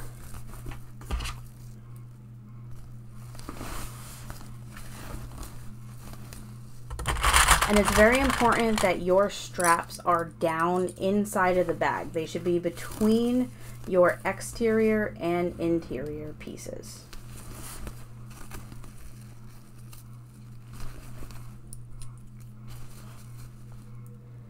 All right, and once you have this fully clipped, you are going to take it to your machine and you are going to sew around the entire top portion of the bag at the given seam allowance. You might have to maneuver it on your machine to get it to fit. All right, so now we're at the final step. We are going to sew around the top part. So I am going to start at the one side of my opening of my turning hole here.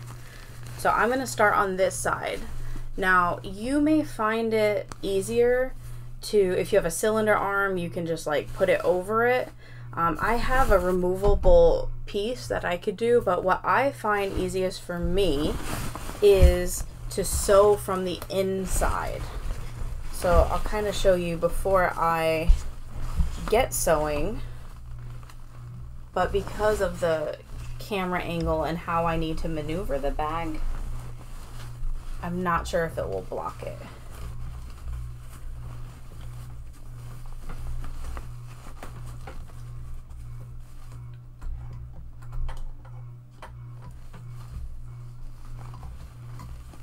And I'm really taking my time to line up the seam allowance to make sure that this is accurate. Okay, so as I get sewing, this is going to block what I'm doing.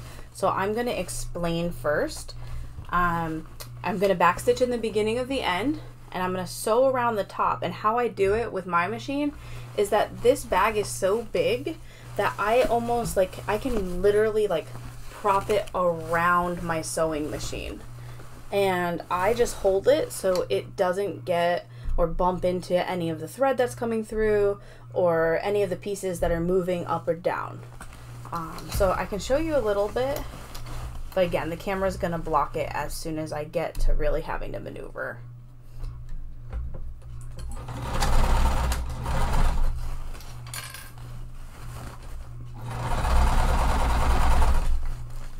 And take your time, make sure that you are trying to stay as accurate as possible. When you get to your D-ring connectors, if you want to backstitch over them a little bit and add a little bit more security to them, you can do that.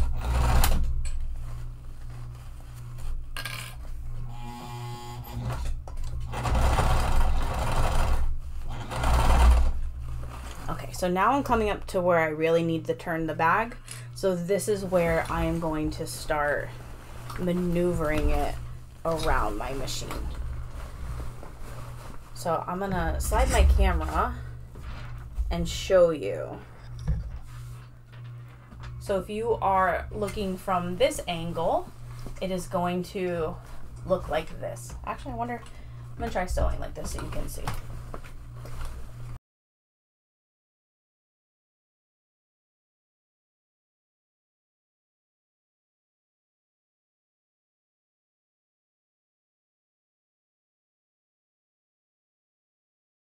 Now we're at the final step.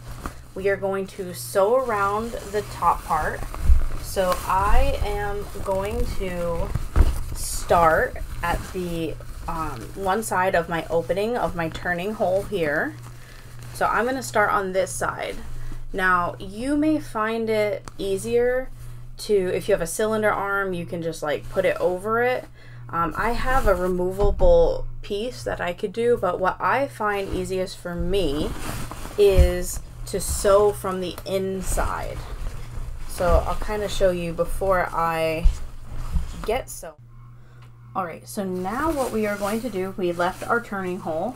We are going to gently reach inside. I usually try to grab for the bottom and pull our bag through. But you want to be extremely gentle because we are pulling through the top. We absolutely do not want to bust these seams open.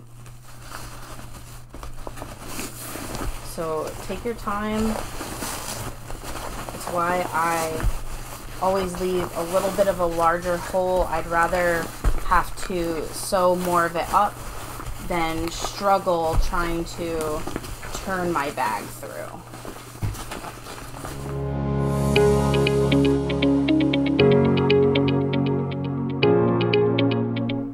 Alright, so now what we are going to do, we left our turning hole.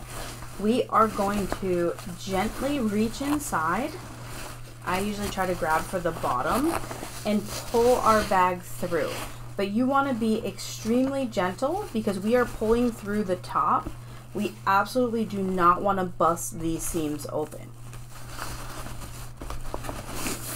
So take your time. That's why I always leave a little bit of a larger hole. I'd rather have to sew more of it up than struggle trying to turn my bag through.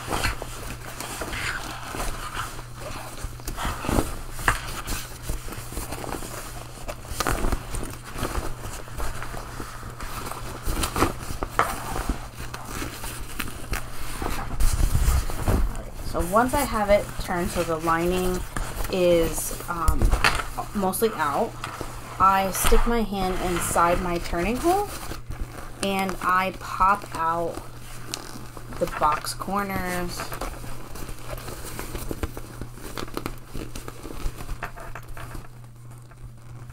Oh, I have like a little thread here that got stuck. I'm gonna have to trim that after.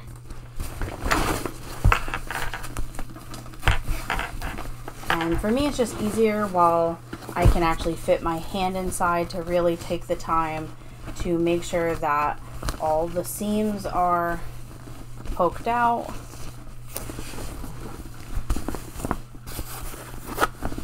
And then we are going to, you can see my lining's on top, my exterior is on the bottom. You are going to stuff your lining inside.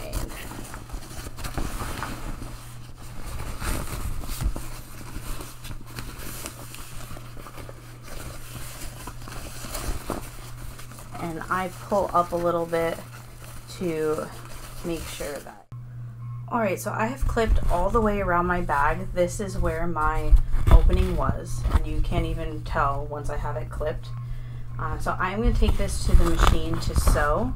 Something that I didn't say, when you are aligning it, to me it doesn't really matter what side I have the zipper pocket versus the slip pocket, but if you want them on a specific side, you are going to, when you stick them into each other, you want it facing that side. So if you want the zipper pocket facing the exterior zipper, you're going to align it on that same side, and vice versa. For me, I have the slip pockets on the interior and exterior on the same. But for me, it doesn't normally matter, but if you have a preference, you can do that when you're attaching. Alright, so we are in the final steps. For me, for the top stitch, I put my top stitch length. I just switched to my regular zipper foot, and I prefer to top stitch from the exterior side of the bag. To me, it's just so I can make sure it's even, and especially because I'm using black and this is neon thread.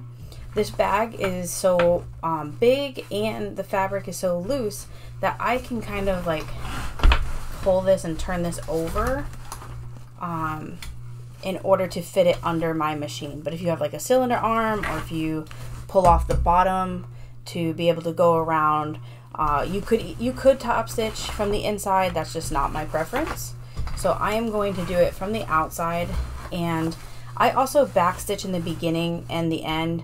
I am going to try to start in like a corner here.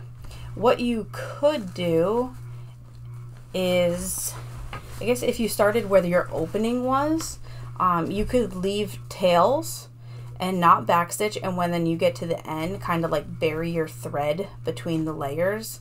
But that is a lot of work and more tedious for me, so I am just gonna backstitch and in the beginning and the end like I normally would. And I'm gonna do it close to the D-ring connector so it is not centered on my bag. It's not as noticeable.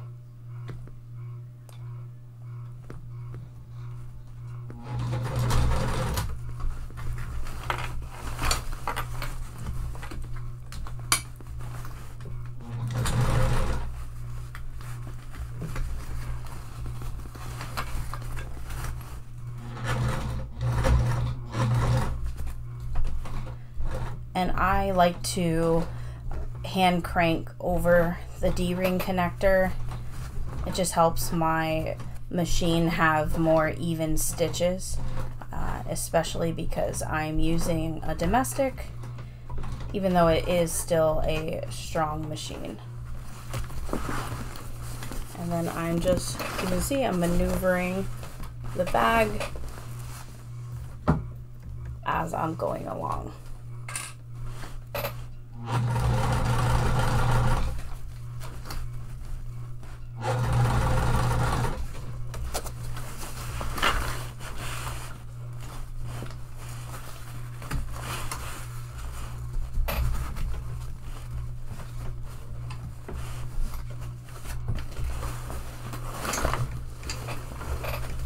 Sorry, I'm trying to get a nice top stitch while also filming this.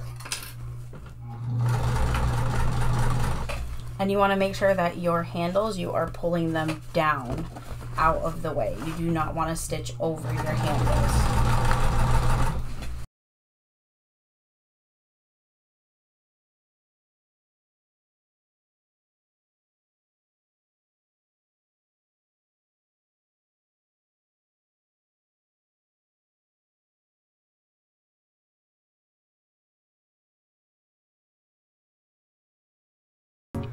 All right, so we are in the final steps. For me, for the top stitch, I put my top stitch length. I just switched to my regular zipper foot, and I prefer to top stitch from the exterior side of the bag. To me, it's just so I can make sure it's even, and especially because I'm using black and this is neon thread. This bag is so big and the fabric is so loose that I can kind of like pull this and turn this. All right, so we are on our last step, making the crossbody strap. I have my webbing cut to 60 inches. That's what I prefer for the length. I am short, but I do have some weight on me, and I find that this works really well for my size and for taller people. So you can adjust it to whatever you prefer, but I have found 60 inches is a good number for me.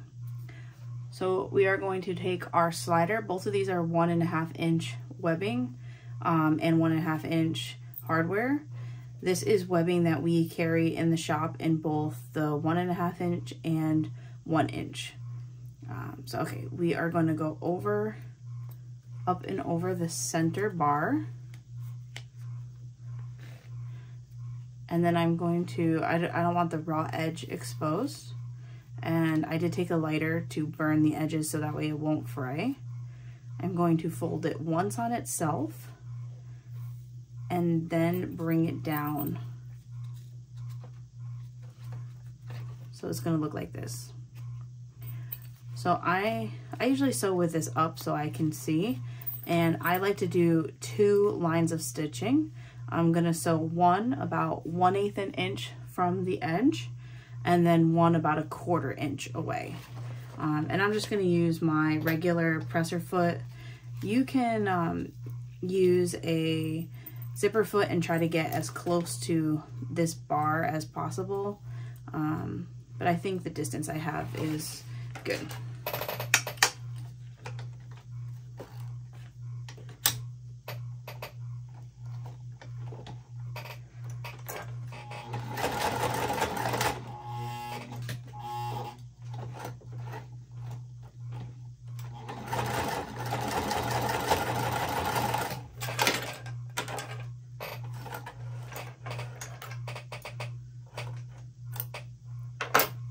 Okay, so I have the first about 1/8 an inch from the edge, and I'm going to do the 1/4 inch away now.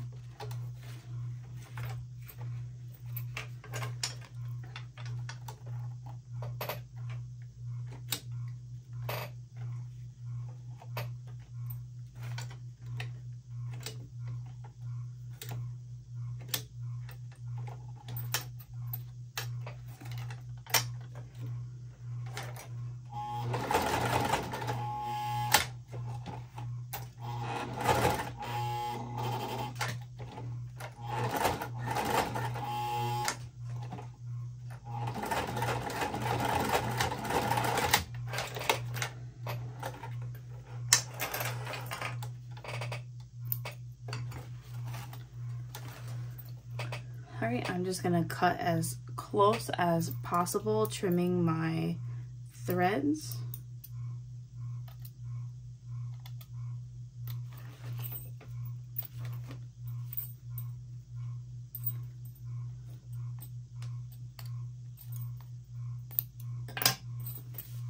And you could also take a lighter if you're using like a poly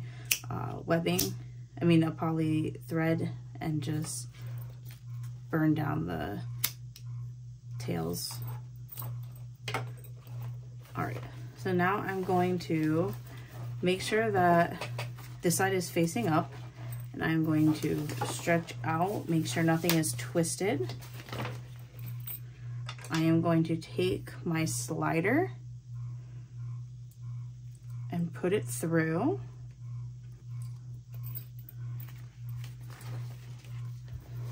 So now if I follow this all the way through, you see it's not twisted. So now I'm going to come back to my slider. I'm going to go up from the left-hand side over that movable center bar, down on the right side. And I am going to pull through. And you'll see that this snap hook will hang there. So now I'm going to flip it so it's upside down and come to my end. Again, you want to make sure that you are keeping everything going the same way.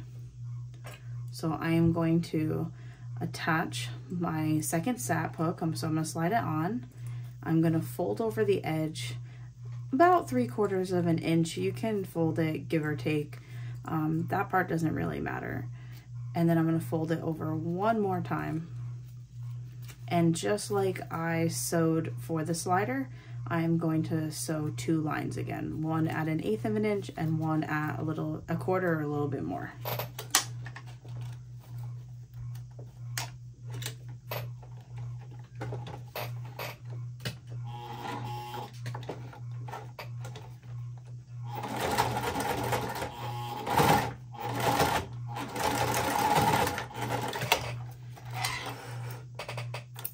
Make sure that you are back stitching in the beginning and the end.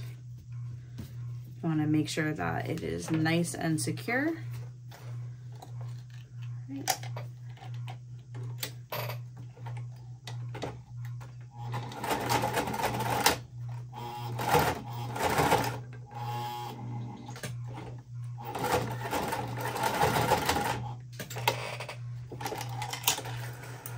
And for this, I'm just sewing the 2 lines. You could use rivets. You could sew a line and keep the edge raw, but then add a strap end to it. So however you would like to do this. And again, I'm just gonna burn my tails and make sure that they are close enough. It just cleans it up a little bit.